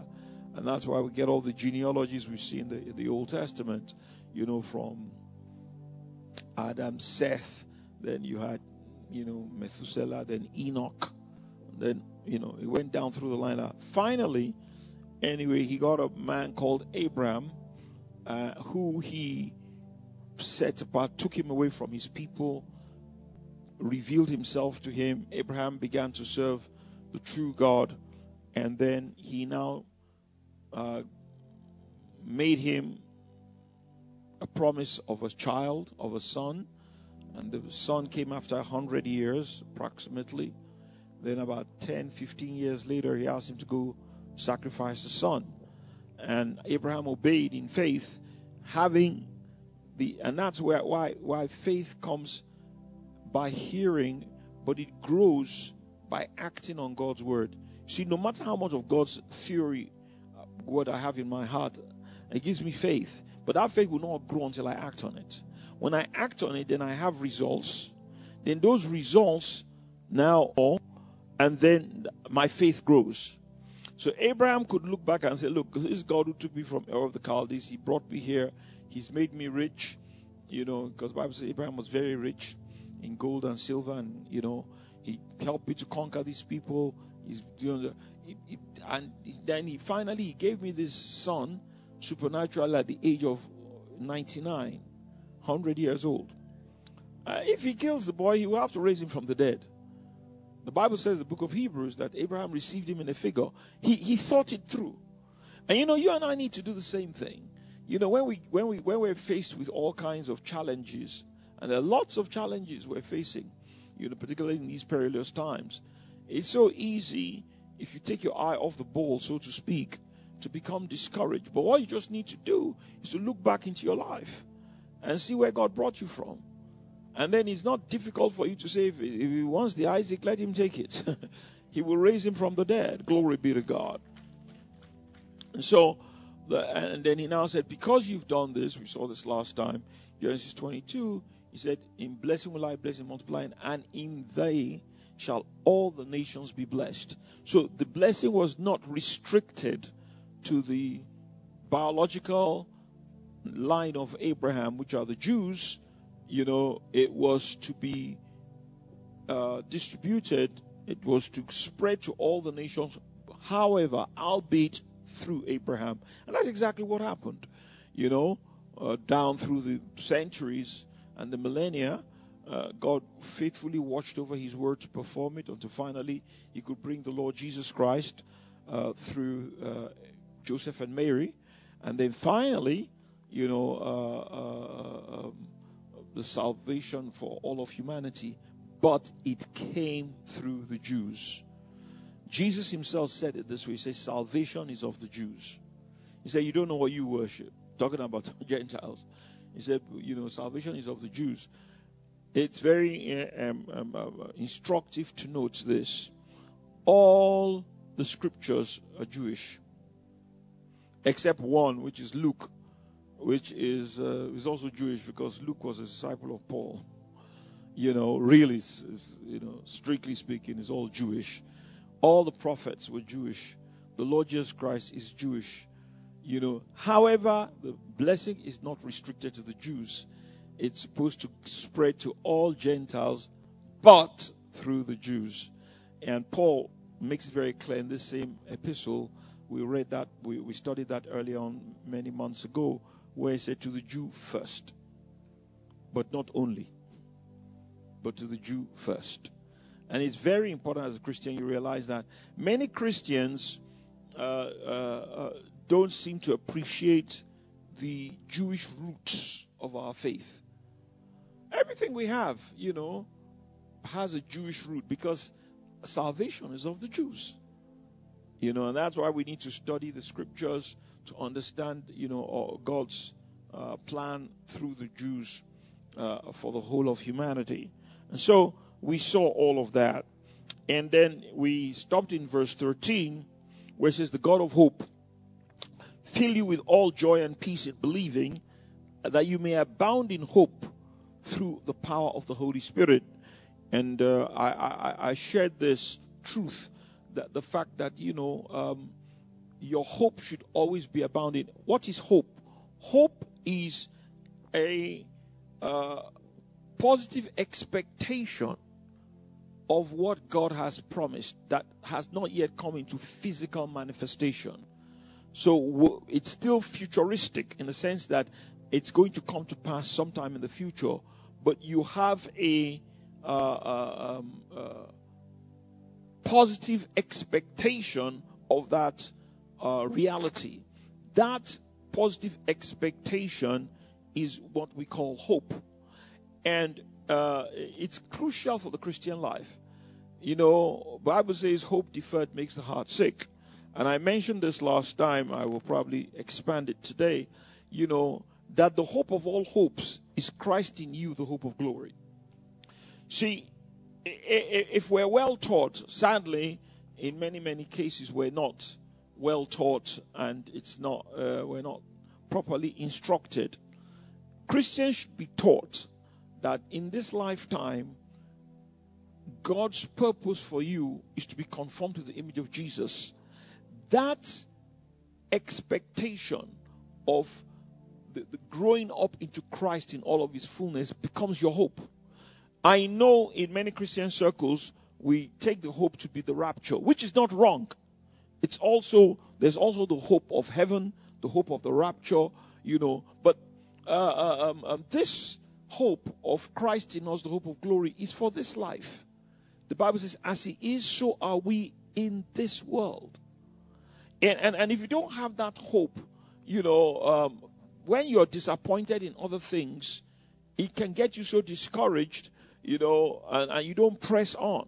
But when you have the hope of the perfection of Christ in you in this lifetime, and then as a consequence of that also the hope of the rapture, that one day, when Jesus comes back, you're going to be taken up together with him in heaven, and you're going to go to heaven. It gives you strength to face anything. It doesn't matter what you face. Your future is secure. And that gives you strength to press in and press through the temporal problems and afflictions of this life. When you don't have hope, it's so easy to get discouraged, and even, God forbid, to even go off the faith completely. And that's why the issue of hope is so important. And he tells us here how to do it. He says, now the God of hope, fill you with all joy and peace in believing. And I mentioned this last time. How do you know you're believing? When there's joy and peace. When there's fear and doubt, you're not believing. And I mentioned this last time. You have to pray yourself into this position. Because there are all kinds of things that come against your mind. All kinds of fears and doubts and all of that.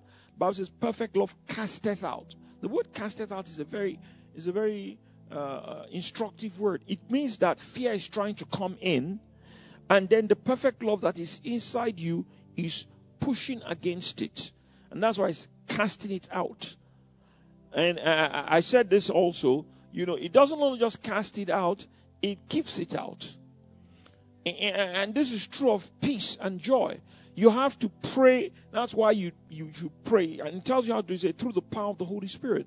When you pray in tongues and you pray with groanings and all of that, with the Word of God and the life of God, what happens is that the power of the Holy Spirit from your inner man, from the innermost being, what the Bible calls the heart here, goes up here into the mind, the will, and the emotions, and casts out fear. And then it establishes peace and joy in the mind, the will, and the emotions. And then you maintain it. It's not just something you just get once. You have to maintain it. So you have joy and peace in believing. And so when something hasn't yet come to pass, there's a peace. The Bible says, in quietness and in confidence shall your strength be. There's a joy, there's a peace. The Bible says the joy of the Lord is your strength, and it keeps you, as it were, afloat, so to speak, spiritually. And it doesn't matter what circumstances are, you're able to keep that vision of God's word, in front of you, in spite of the fact that the physical manifestation has not yet come. I think one great disservice that was done in a lot of the people who taught the faith message, not the fathers. The fathers actually taught it. When I look back at my own personal experience, if I look at people like Brother Hagen and Dr. Yonggi Cho, who just died last week, I actually mentioned this on Wednesday, and I will do just a short tribute again to him during the announcements. And Kenneth Copeland, all of them taught the vital importance of praying in the Spirit. The only problem was probably they didn't just say that you needed to do it anytime you were believing for a particular thing, but they taught it. You can't really escape it. You can't hear Kenneth Hagin, or you can't hear Yonggi Cho, or you can't hear Kenneth Copeland, or any of these guys, and they won't talk about praying a lot in tongues. Why? Because it's the power of the Holy Spirit. It's the praying in tongues that will push the doubt and push the fear out. And the reason why a lot of our Christians today are weak in faith and they're full of fear and doubt is because they try and exercise faith by just confession of the word and standing on faith, but they don't emphasize and practice, with any great consistency, the praying in the Spirit. And if you do the praying in the Spirit, then the power of the Holy Spirit is not there, and then fear and doubt, and that's why, they're afraid and they doubt, and then they get into gimmicks, and they try and use all kind of man-made methods. But if you do a lot of praying in the Spirit, the power of the Holy Spirit will be there to push out the fear and the doubt, casteth out fear, and establish peace and joy in your heart, in your believing, and that's how it's a good barometer. Do I have joy and peace? If you don't pray more, when I say pray now, I'm not saying ask God for the same thing over and over again. I'm saying pray more in tongues, and with travail, with the life and the power of God in sufficient measure in your heart. Pray more until that joy and peace is established in your heart. And when it is there, then you maintain it. Not only do you get there, you also maintain it by constantly praying in the Spirit. You can now understand the instructions that God gave us by the Holy Spirit through the Apostle Paul. One particular one that comes to my mind now in this context is Ephesians chapter 6 verse 18. It says, from verse 12, it says, wrestle not against flesh and blood, verse 11, but against principalities and powers. These are these wicked spirits, that trying to rob you of your peace and your joy and the manifestation of the promises of God in your life. So he now instructs us to put on the whole armor of God, which very briefly I'll just summarize as daily put on all of the fruit of the Spirit. In other words, ask for all of that and the life of God. Then, and say, take the word of God, which is soul spirit, praying always. Everybody shout always. I don't know what's wrong with us. We read those scriptures and then we ignore it in practice. How many Christians do you know that pray always with all prayer and supplication in the Spirit? Very few. Even you yourself. You pray sometimes, but you pray always. Practically, what does that mean? For example, I'm talking to you now, so I'm not praying in tongues now. So it cannot mean 24/7 praying in tongues. That's not what it means. What it means is this, and I've taught this many times over the years. What it means is that daily, you need to have a time of concentrated prayer in the Spirit, at least an hour or two. And that's why God has created that platform, Good Morning Jesus, for us to be able to have an avenue to practice that, in a collective environment, where one will put 1,000 to flight, two put 10,000 to flight, with an open heaven, because by the grace of God, we the leaders, we pray about the meeting so that you can have an open heaven. So That's an hour. Then you maybe have another hour for yourself personally after you've done that. So that's that. Then throughout the day, frequently, once every 6 hours, according to the scripture. I didn't write the Bible. The Bible says you shall talk of God's word, but in the New Testament, that will also include praying in tongues. So, for instance, when you say, Lord, have mercy on me, I receive your blood to cleanse me from all unrighteousness. I love God more with all my heart, will, mind, emotions, and strength, which is the commandment. This is the great commandment of the law. And I love my brethren and all men more as Christ loves them. But I don't stop there. I now add tongues. I now pray in the Spirit concerning that confession. So I do that once every 6 hours.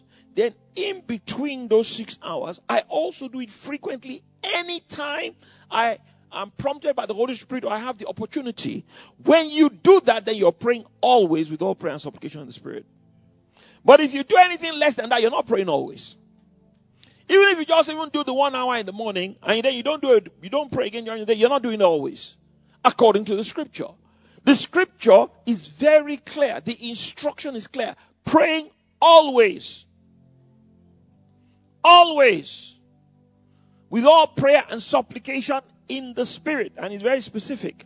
Not just prayer, but in the Spirit. That is in tongues and in groanings. Watching there the word perseverance and supplication for all saints. I'm going to be preaching a message on this, not today, maybe next week or some other time when the Holy Spirit directs me. I have a message. I preached it before some years ago, but I've got some new dimensions of it, of united praying in the Spirit. One of the most powerful weapons at our disposal is praying in tongues. But sadly and regrettably, we don't use it properly. Even where we use it carelessly. Or because we don't obey the instruction. The instruction is clear. I cannot pray effectively in the Spirit, watch this, if I don't put on the whole armor of God. Observe. He said, we wrestle not against flesh and blood. Then he said, put on the whole. The whole means that you can put on part of it. Otherwise, he will not use the word whole. Whole means complete. And, this revelation God gave me many years ago, 2005, somewhere in there, when I was teaching on, the right hand of God. It came by revelation as I was teaching, and then I was able to flesh it out. Yet not I, but the Spirit of God, the grace of God which was with me, I was able to, share that the whole armor of God is actually the fruit of the Spirit. You know why? God is love. So when I said the whole armor of God, you're actually saying the whole armor of love. But what is love? Love is, God's character, and it has all those 9 ingredients inside it. Joy, peace, long-suffering, gentleness, goodness, faithfulness, meekness, self-control, and patience. So, when the Bible says put on the whole armor of God, he's telling you to put on a daily basis. You release those spiritual forces, which we taught a few weeks ago, of joy, peace, every day. Every day. You release them from the Spirit through the spoken word into the soul, mind, will, and emotions. And then you solidify them, so to speak, by praying in the Spirit. So that's how you do it. And so it is when that is in place that the tongues and the groans will be effective. The Apostle Paul tells us the same truth in 1 Corinthians chapter 13, where he says that though I speak with tongues of men, he said, I don't have love. He said, I'm just a tinkling cymbal. And sadly, that's what happens to a lot of, not all of it, but a great amount of praying in tongues that's done in the church. Because people are praying in tongues, but there's no love foundation. The tongues is not motivated by love. The tongues is not empowered by love. So it's not effective. The one that is going to be effective is that the tongues must have the foundation of the armor of love, the armor of God. Then the tongues will be effective. Then this thing that we're reading will become a reality. You will have all joy and peace in believing. No wonder why the man said, perfect love casts out wrath. The word perfect there just means running its full course, complete. You see, the love of God is shed abroad in your spirit by the Holy Spirit. If you're born again, you're a child of God. Every child of God has the love of God inside him. But not every child of God is allowing the love of God to run its full course. The love of God is not being perfect. The love of God has been shed abroad in our hearts by the Holy Spirit. But you must not take that love from the spirit. You must put it in the mind, the will, and the emotion. That's why you need the word of God. Tongues will not put the word of God in your mind. You need the physical, you need the written word to know how God thinks, to know how God behaves. You know, that's why wisdom is the principal part of love. You need the wisdom of God's word. See, you know, you have to have that. Then after that, you now pray in tongues. The tongues will now take the power of God into the mind, the will, the emotions, the body, and the circumstances, so that you can behave like God would in the different circumstances and situations in which you come in. When you do that, then the love of God is being perfected. Then it's running its full course. You know, and it's something you're supposed to be doing throughout every day. Every day, the love of God should be coming more into your spirit by having more of the life of God inside it. You know, then more of the word of God in your mind, your will, and your emotions. You know, then more of the love of God in your mind, you know, so that you can understand your will, your determination. Then, as you pray in tongues, it now goes to the emotions and into the body and into the circumstances so that you can behave like God. That is perfecting the love of God. You don't have to be perfect to perfect the love of God. Perfect just means to run its full course.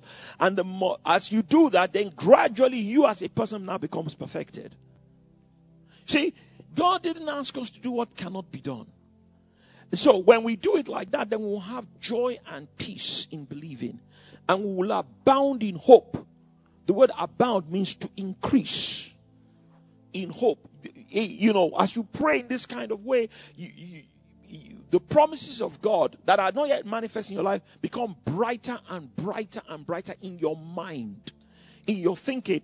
And even though it hasn't happened yet, you are so confident it's going to happen, you walk around with a buoyancy. You walk around with a, you know, with a confidence, an expectation. That's what hope is. A strong expectation. Let me use a natural illustration that people can identify with, you know, because well, we're quite a little bit money-minded, which is all right to some degree. You know, if a very wealthy person was to come to you, maybe you're in some financial difficulty, you know, and a person of means that you know he has the money, he can do it, comes to you and says to you, don't worry about that thing anymore. You know, here is a check for 10 million. Let me just use it. You know. But today is Sunday, so you can't get the money today. But you're going to get it tomorrow. The way you will leave church is different from the way you came in. Why?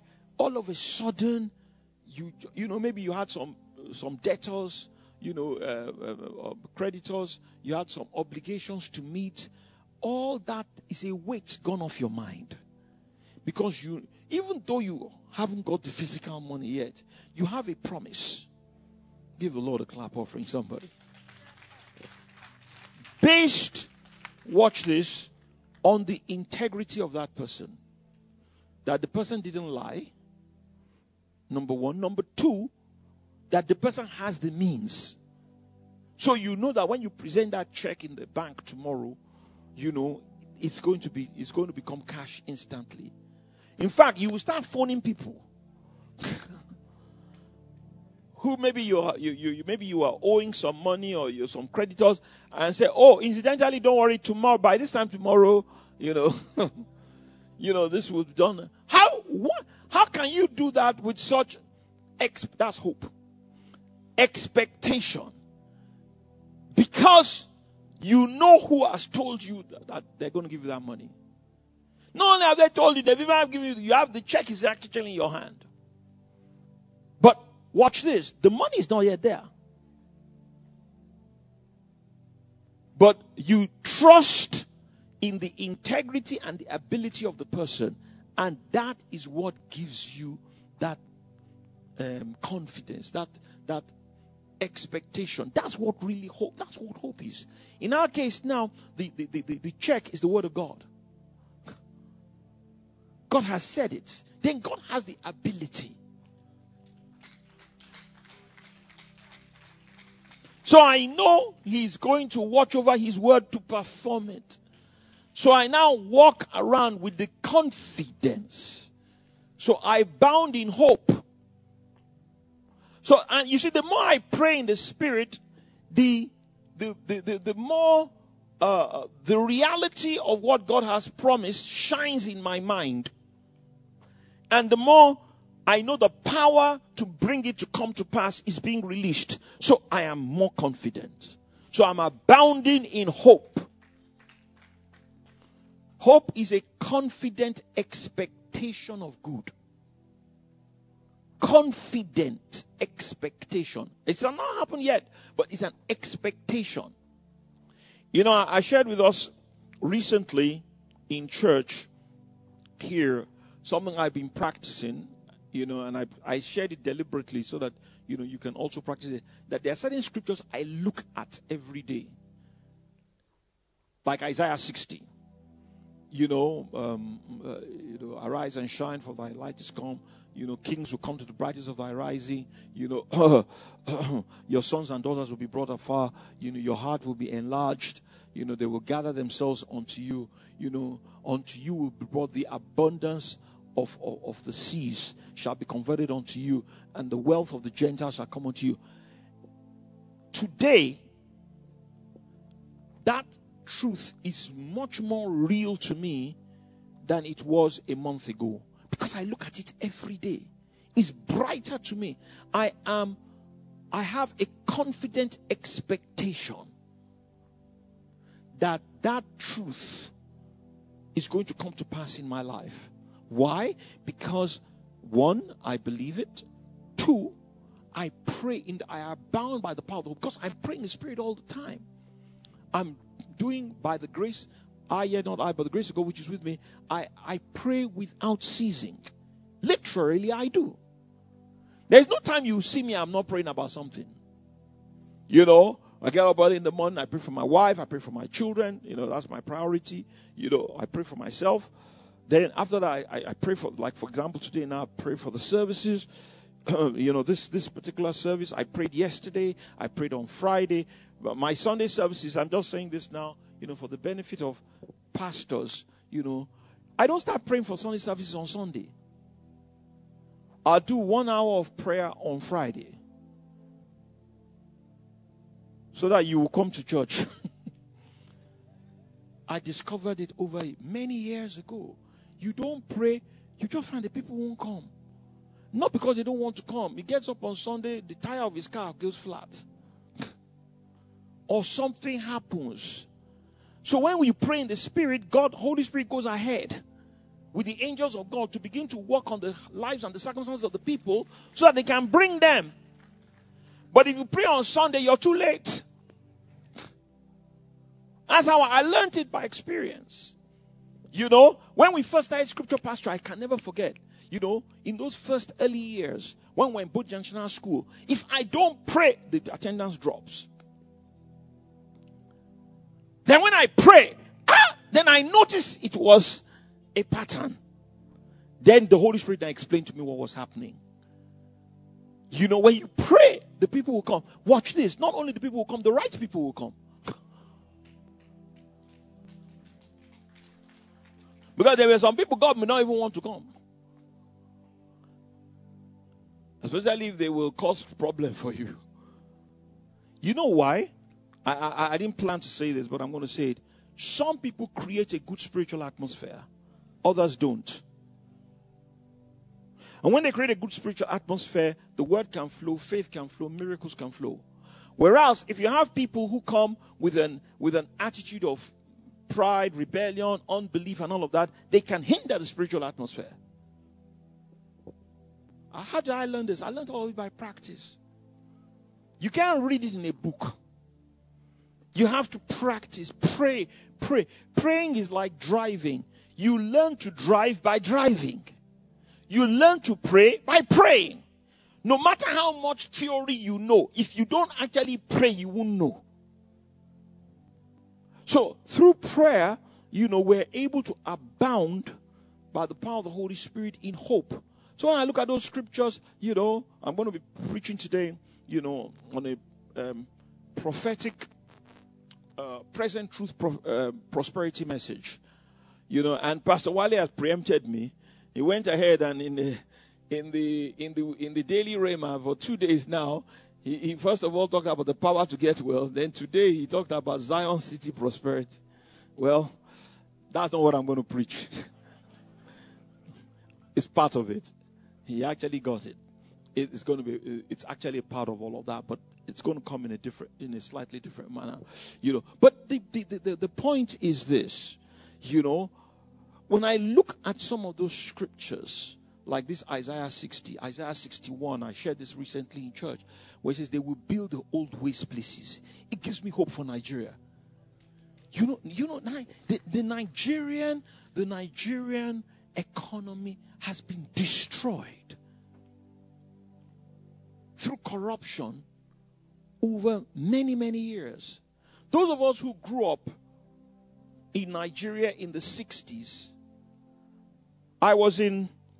we traveled to go and see our grandchildren, with Dara and William, and they've moved from California. They're now in New Jersey, nice, very nice area where they live.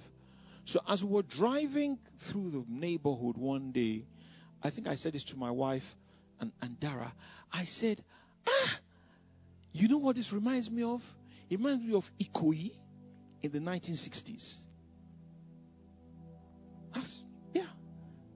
We moved into Ikoyi in 1966. My mother, was a officer in the. This was before Lagos State. Lagos State was created in 1967. So she was working for the Federal Ministry of Justice.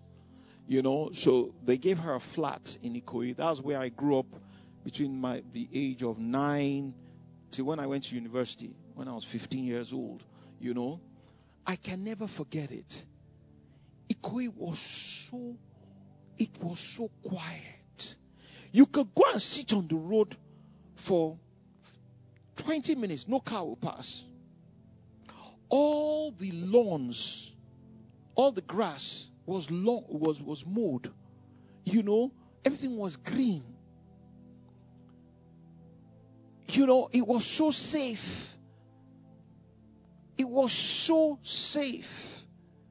It was the atmosphere,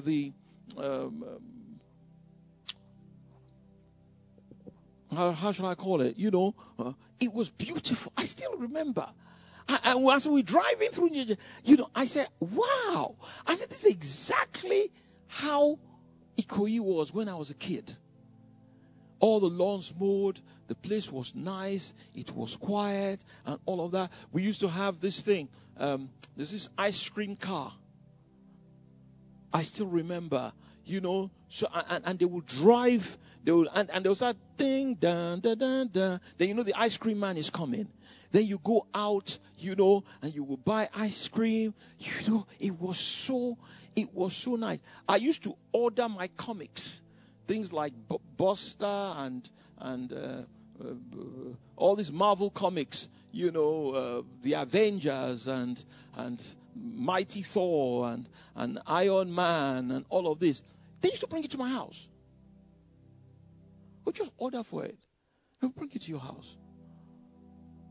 It was so 66, 67, 68, 67, the Civil War began, 68, 69, 1970. It was still like that to some degree. 71, 72, things started changing. Things started changing. I went to CMS Grammar School. And for those who went to secondary school in the 60s, and in the 70s. I appreciate Pastor Wait, my wife will appreciate what I'm saying. You understand? I did 15 subjects in Form 1. 15. 14, 15, because we did woodwork. We did all kinds of things. But the point I want to make is this. I still remember in Form 1, when I was in year 1 in secondary school, I had so many books. My books were like, I had a dictionary, I had atlas, I had books on Greek mythology, Hercules and all of this. Our education was so good. We had books on history, English history, and all of that.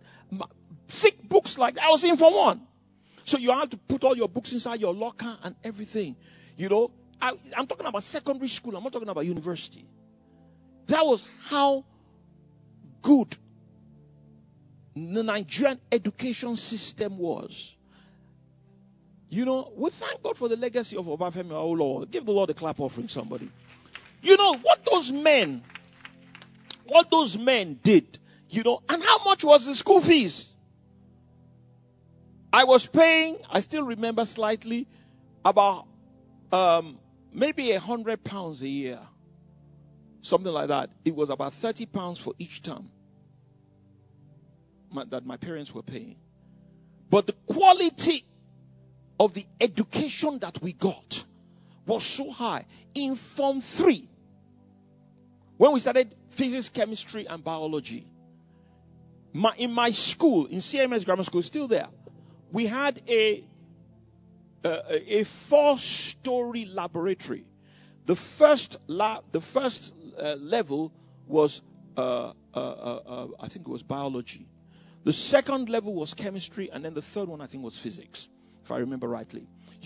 But what I remember was that in the chemistry lab and the biology lab, we had all kinds of things. They were putting formalin, things like frogs and all of that kind of, skeletons, everything, It wasn't, and then, when it came to, in chemistry, we could use, I had my own corner. Each student with my burette, my pipette, or, my conical flask, everybody, individually. In university, they don't have it now. Good news. You shall build the ancient places. God is going to build the ancient, the desolations of many generations. So I just use that as an example. But it's hope.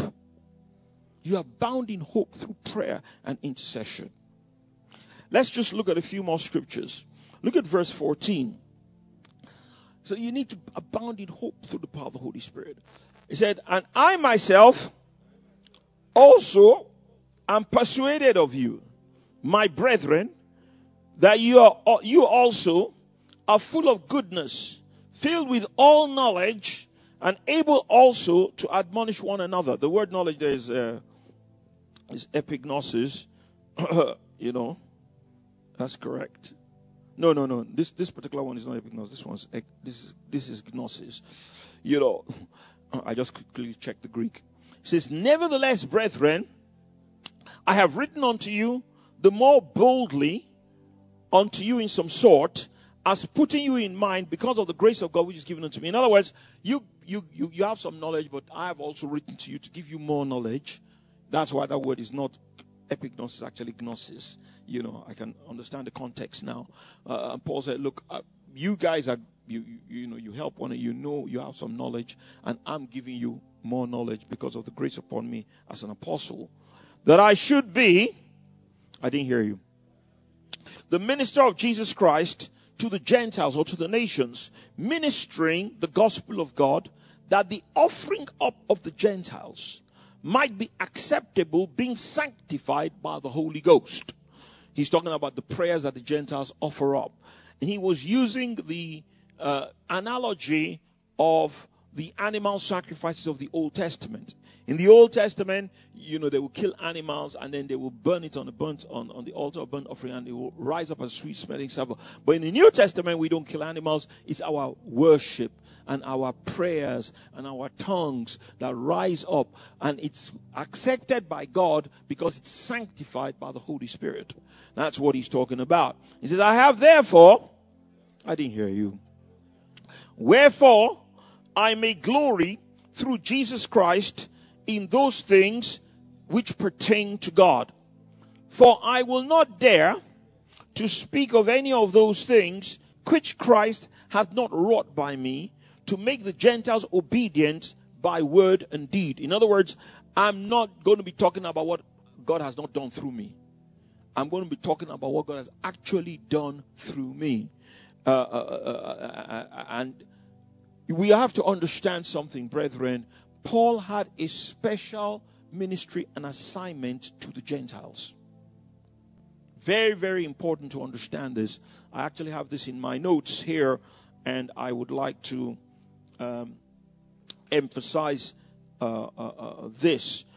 Go with me to, we're going to come back to okay, no, let's finish this and we'll go there. It says, verse 19, through mighty signs and wonders, I didn't hear you, by the power of the Spirit of God, so that from Jerusalem and round about unto Illyricum, I have fully preached the gospel of Christ.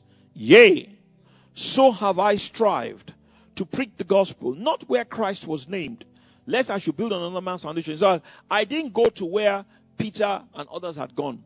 I went to virgin territory where they had never heard before.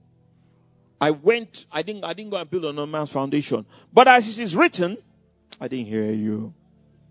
To whom he was not spoken of, they shall see, and they that have not heard shall understand. Now let me stop there. This man, Paul, had a special ministry to the Gentiles at that time. And I'm going to explain to you why God prepared, watch this, he prepared and then he chose Paul. And the reason why I'm going to show it to you is because he's doing the same thing to us today in our own generation.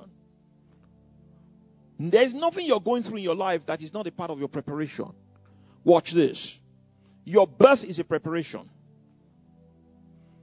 Before I formed you in your mother's womb, I knew you.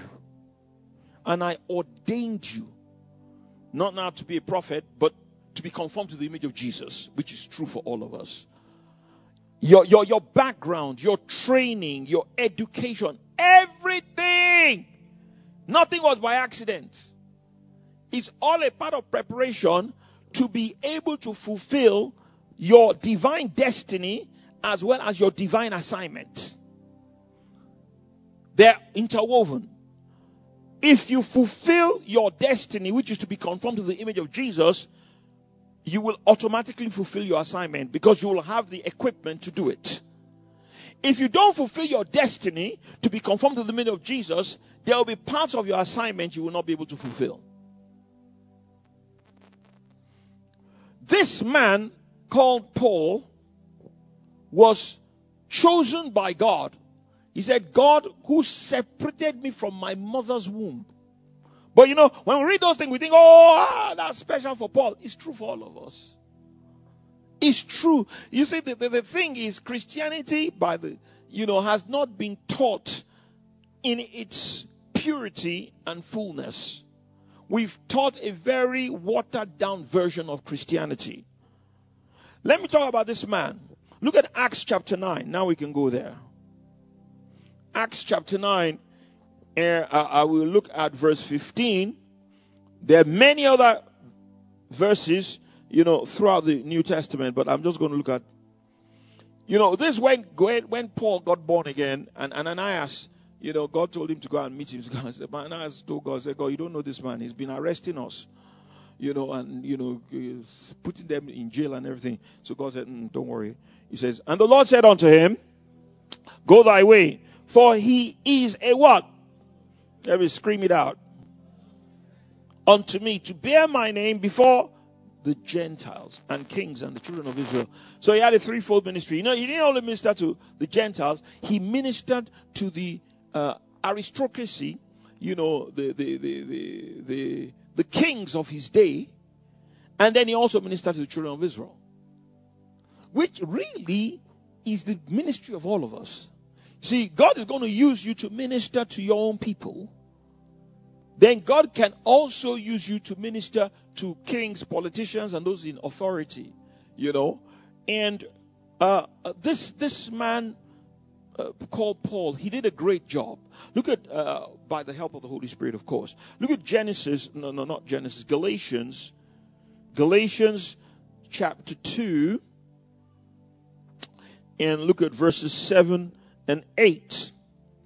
This is Paul writing himself. He said, but contrariwise, when they saw that the gospel of the uncircumcision was committed unto me, as the gospel of the circumcision was unto Peter. For he that wrought effectually in Peter to the apostleship of the circumcision, the same was mighty in me to the apostleship. He doesn't use that expression, but to the apostle of the Gentiles. In other words, just like Peter had a ministry to the Jews, I had a ministry to the Gentiles. Now, let me say a few things about this great man, the Apostle Paul. And God, I want to say it in such a way as to relate it to us today. So it's not just a theological, abstract phenomenon.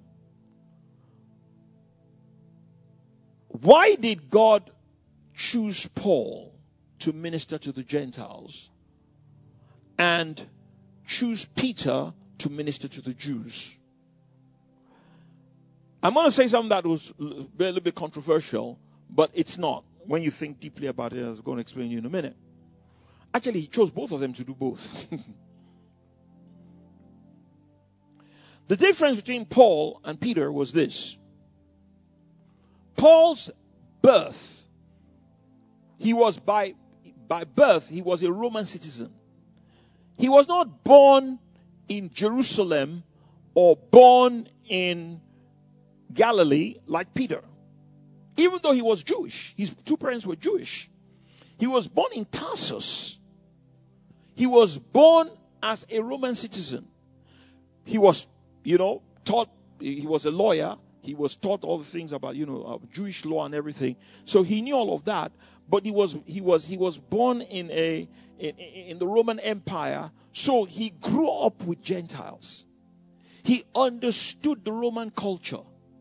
He understood, Roman education, because he had one.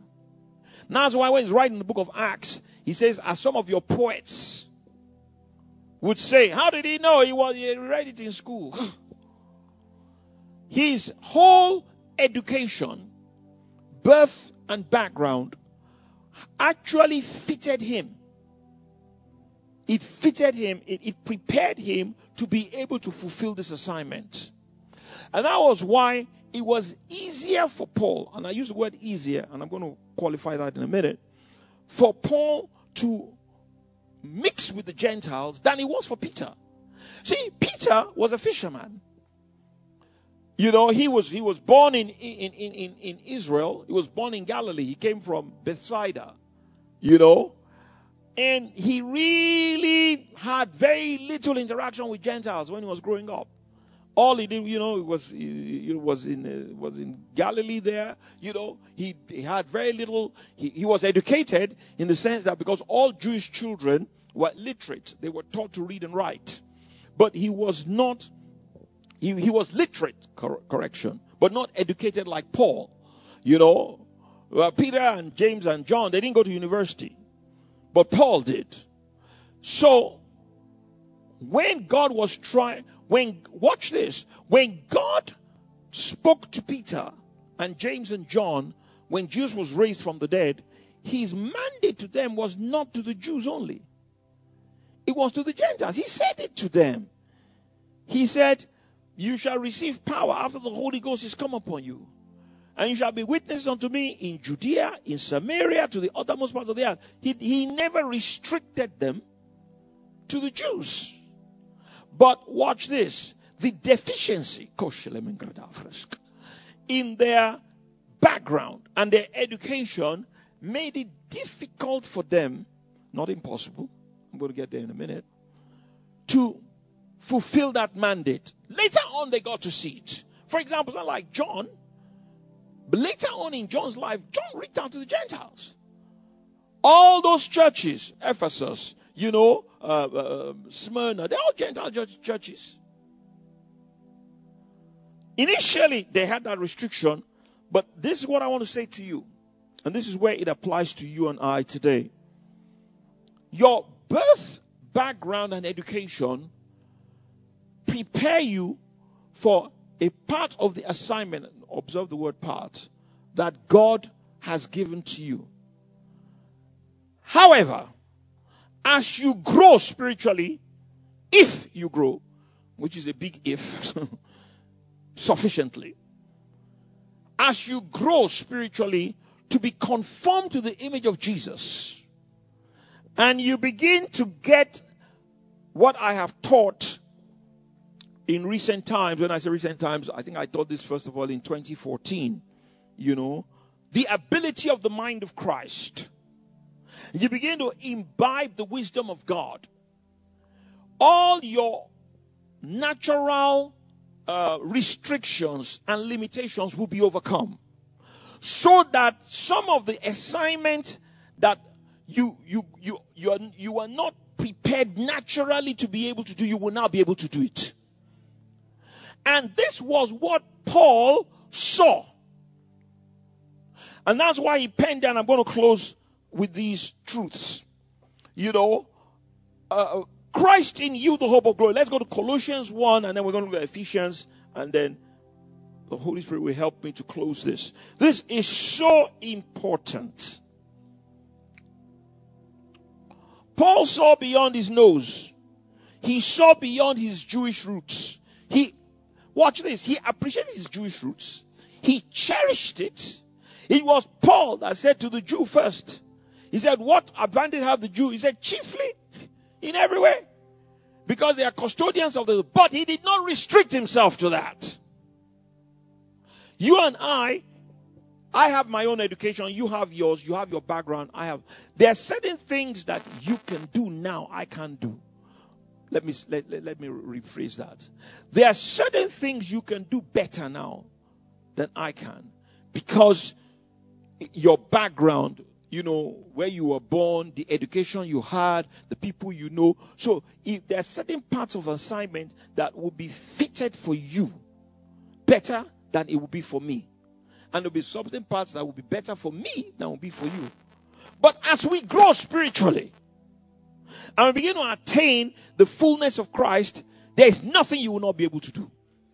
And there's nothing I will not be able to do. I may not be able to do it initially first, but later on. And that's what happened to John. John was a fisherman, but he outgrew being a fisherman. Because John grew, he grew spiritually to become more and more like Jesus. Watch this, by the end of the century, that first century, Jesus died about 33 AD. Paul and others, were told that Paul must have died maybe about 66 AD 64, AD 66 when Nero killed him, But by the end of the century, it was John who was the father of all the churches. It was John. He outgrew his limitations. He wrote the gospel, then he wrote 1st, 2nd, and 3rd John to the elect lady. All this chaos. They were all Gentiles.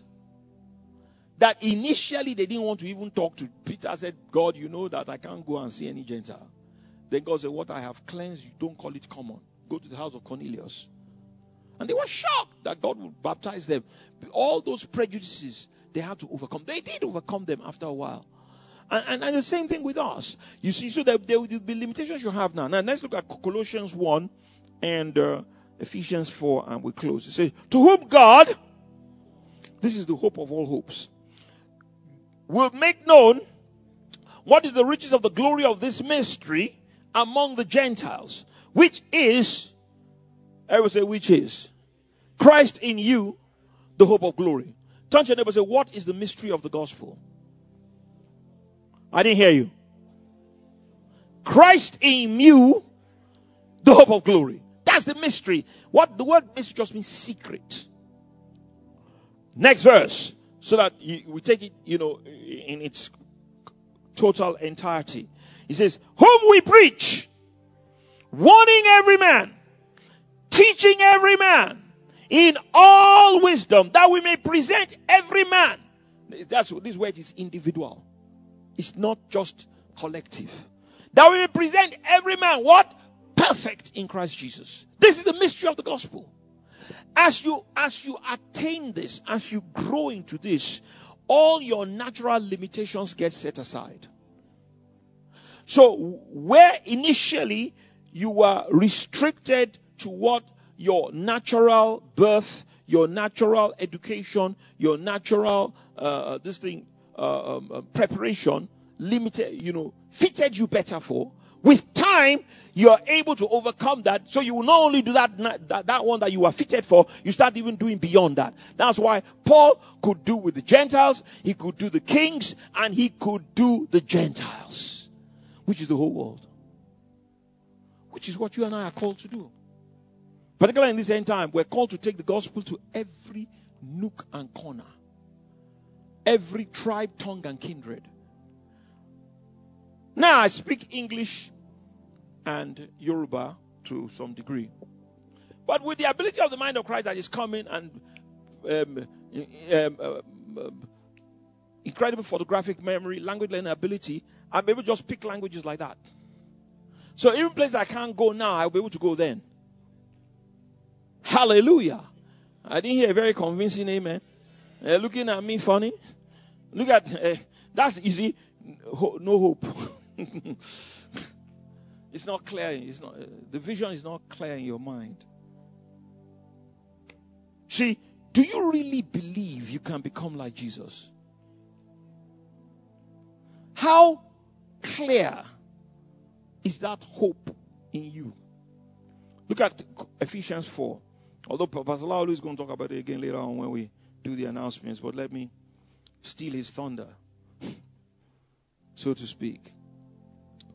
For the perfection of things, because of time, I'm not going to. Let me just jump to verse 15. But speaking the truth in love may grow up into him in some things. Do you believe that? Or is it just something Paul just said? The world has not yet seen. I'm closing. What a man who has grown up into Christ in all things look like. They haven't seen it. The Bible says, eye has not seen, ear has not heard, neither has it entered the things God has prepared for them that love him. The Bible says, and this is to fire you up. It fires me up. And I want to trust God that it's firing you up. You know what the Bible says? It says the whole creation is groaning and travailing, waiting for the manifestation of the sons of God. It's something that has never been seen before. The Lord Jesus Christ, our Lord and our Savior, that was seen in Palestine 2,000 years ago, was the Son of God, the physical son of Mary and Joseph. He was a carpenter by profession. The first 30 years of his life was lived in obscurity. It was those last 3.5 years that he manifested as the Son of God. And the great things he did are recorded in the 4 Gospels. But this same Jesus tells us that the works that he did, a company of his followers are going to not only do it, but they're going to do greater works. They will not be restricted to Palestine like he was, and for a reason, because he just came to do his job of redemption and then went back to his Father and the Holy Spirit in heaven. It's not going to be restricted to Palestine. They're not going to be just carpenters like he was. They're going to be doctors and engineers and economists. And the world would never, Wale, they will never have seen anything like it. That's what's about to burst forth now. The glory of God. I got to go. I can keep you here for an hour. Just telling you what is coming. You know, but I'm going to summarize it and close with this statement. You know what the Bible says? It says in Isaiah 25, speaking prophetically, he said, when it happens, they'll say, this is our God. We have waited for him. Stand to your feet. The world has not seen. Nobody has seen what it means to grow up into Christ in all things. And you know what the same apostle says? I shared this many years ago, you know, in scripture pastor, and then we took it to Life Fort for the children. He says, I can do all things through Christ who strengthens me. Is he lying? And we said there is nothing I cannot learn and I cannot master. I can do it. If you go to Life Fort, both high school and junior school, you see there, I can do all things. There is no such thing as I cannot learn maths, or I cannot learn physics, or I cannot learn engineering, or I cannot learn biology. There is nothing. There is nothing. I can do. Everybody open your mouth. All things. I can do maths. I can do physics. I can do art. I can do geology. I can do geography. I can do history. I can do literature. I can do law. I can do all things through Christ who strengthens me. Give the Lord a clap offering.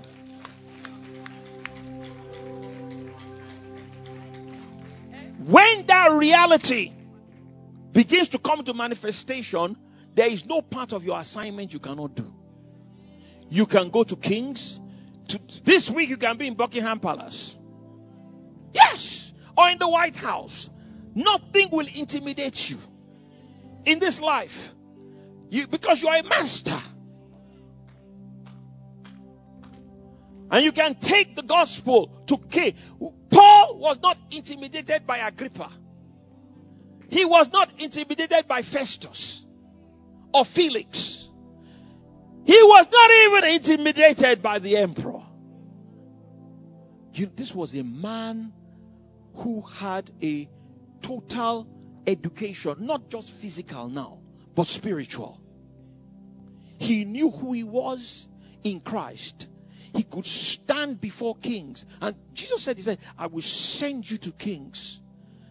He stood before the emperor and told him the truth about the gospel of Jesus Christ.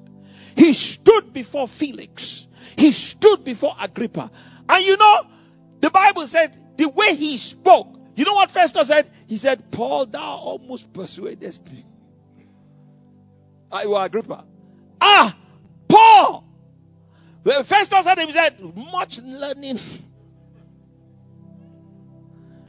In our own case, they won't say we are mad. They will say we are great. They will say, wow. Wow. So this is what Jesus can do. I too want to be like Jesus. Let's talk to God. Hallelujah. Oh, Jesus.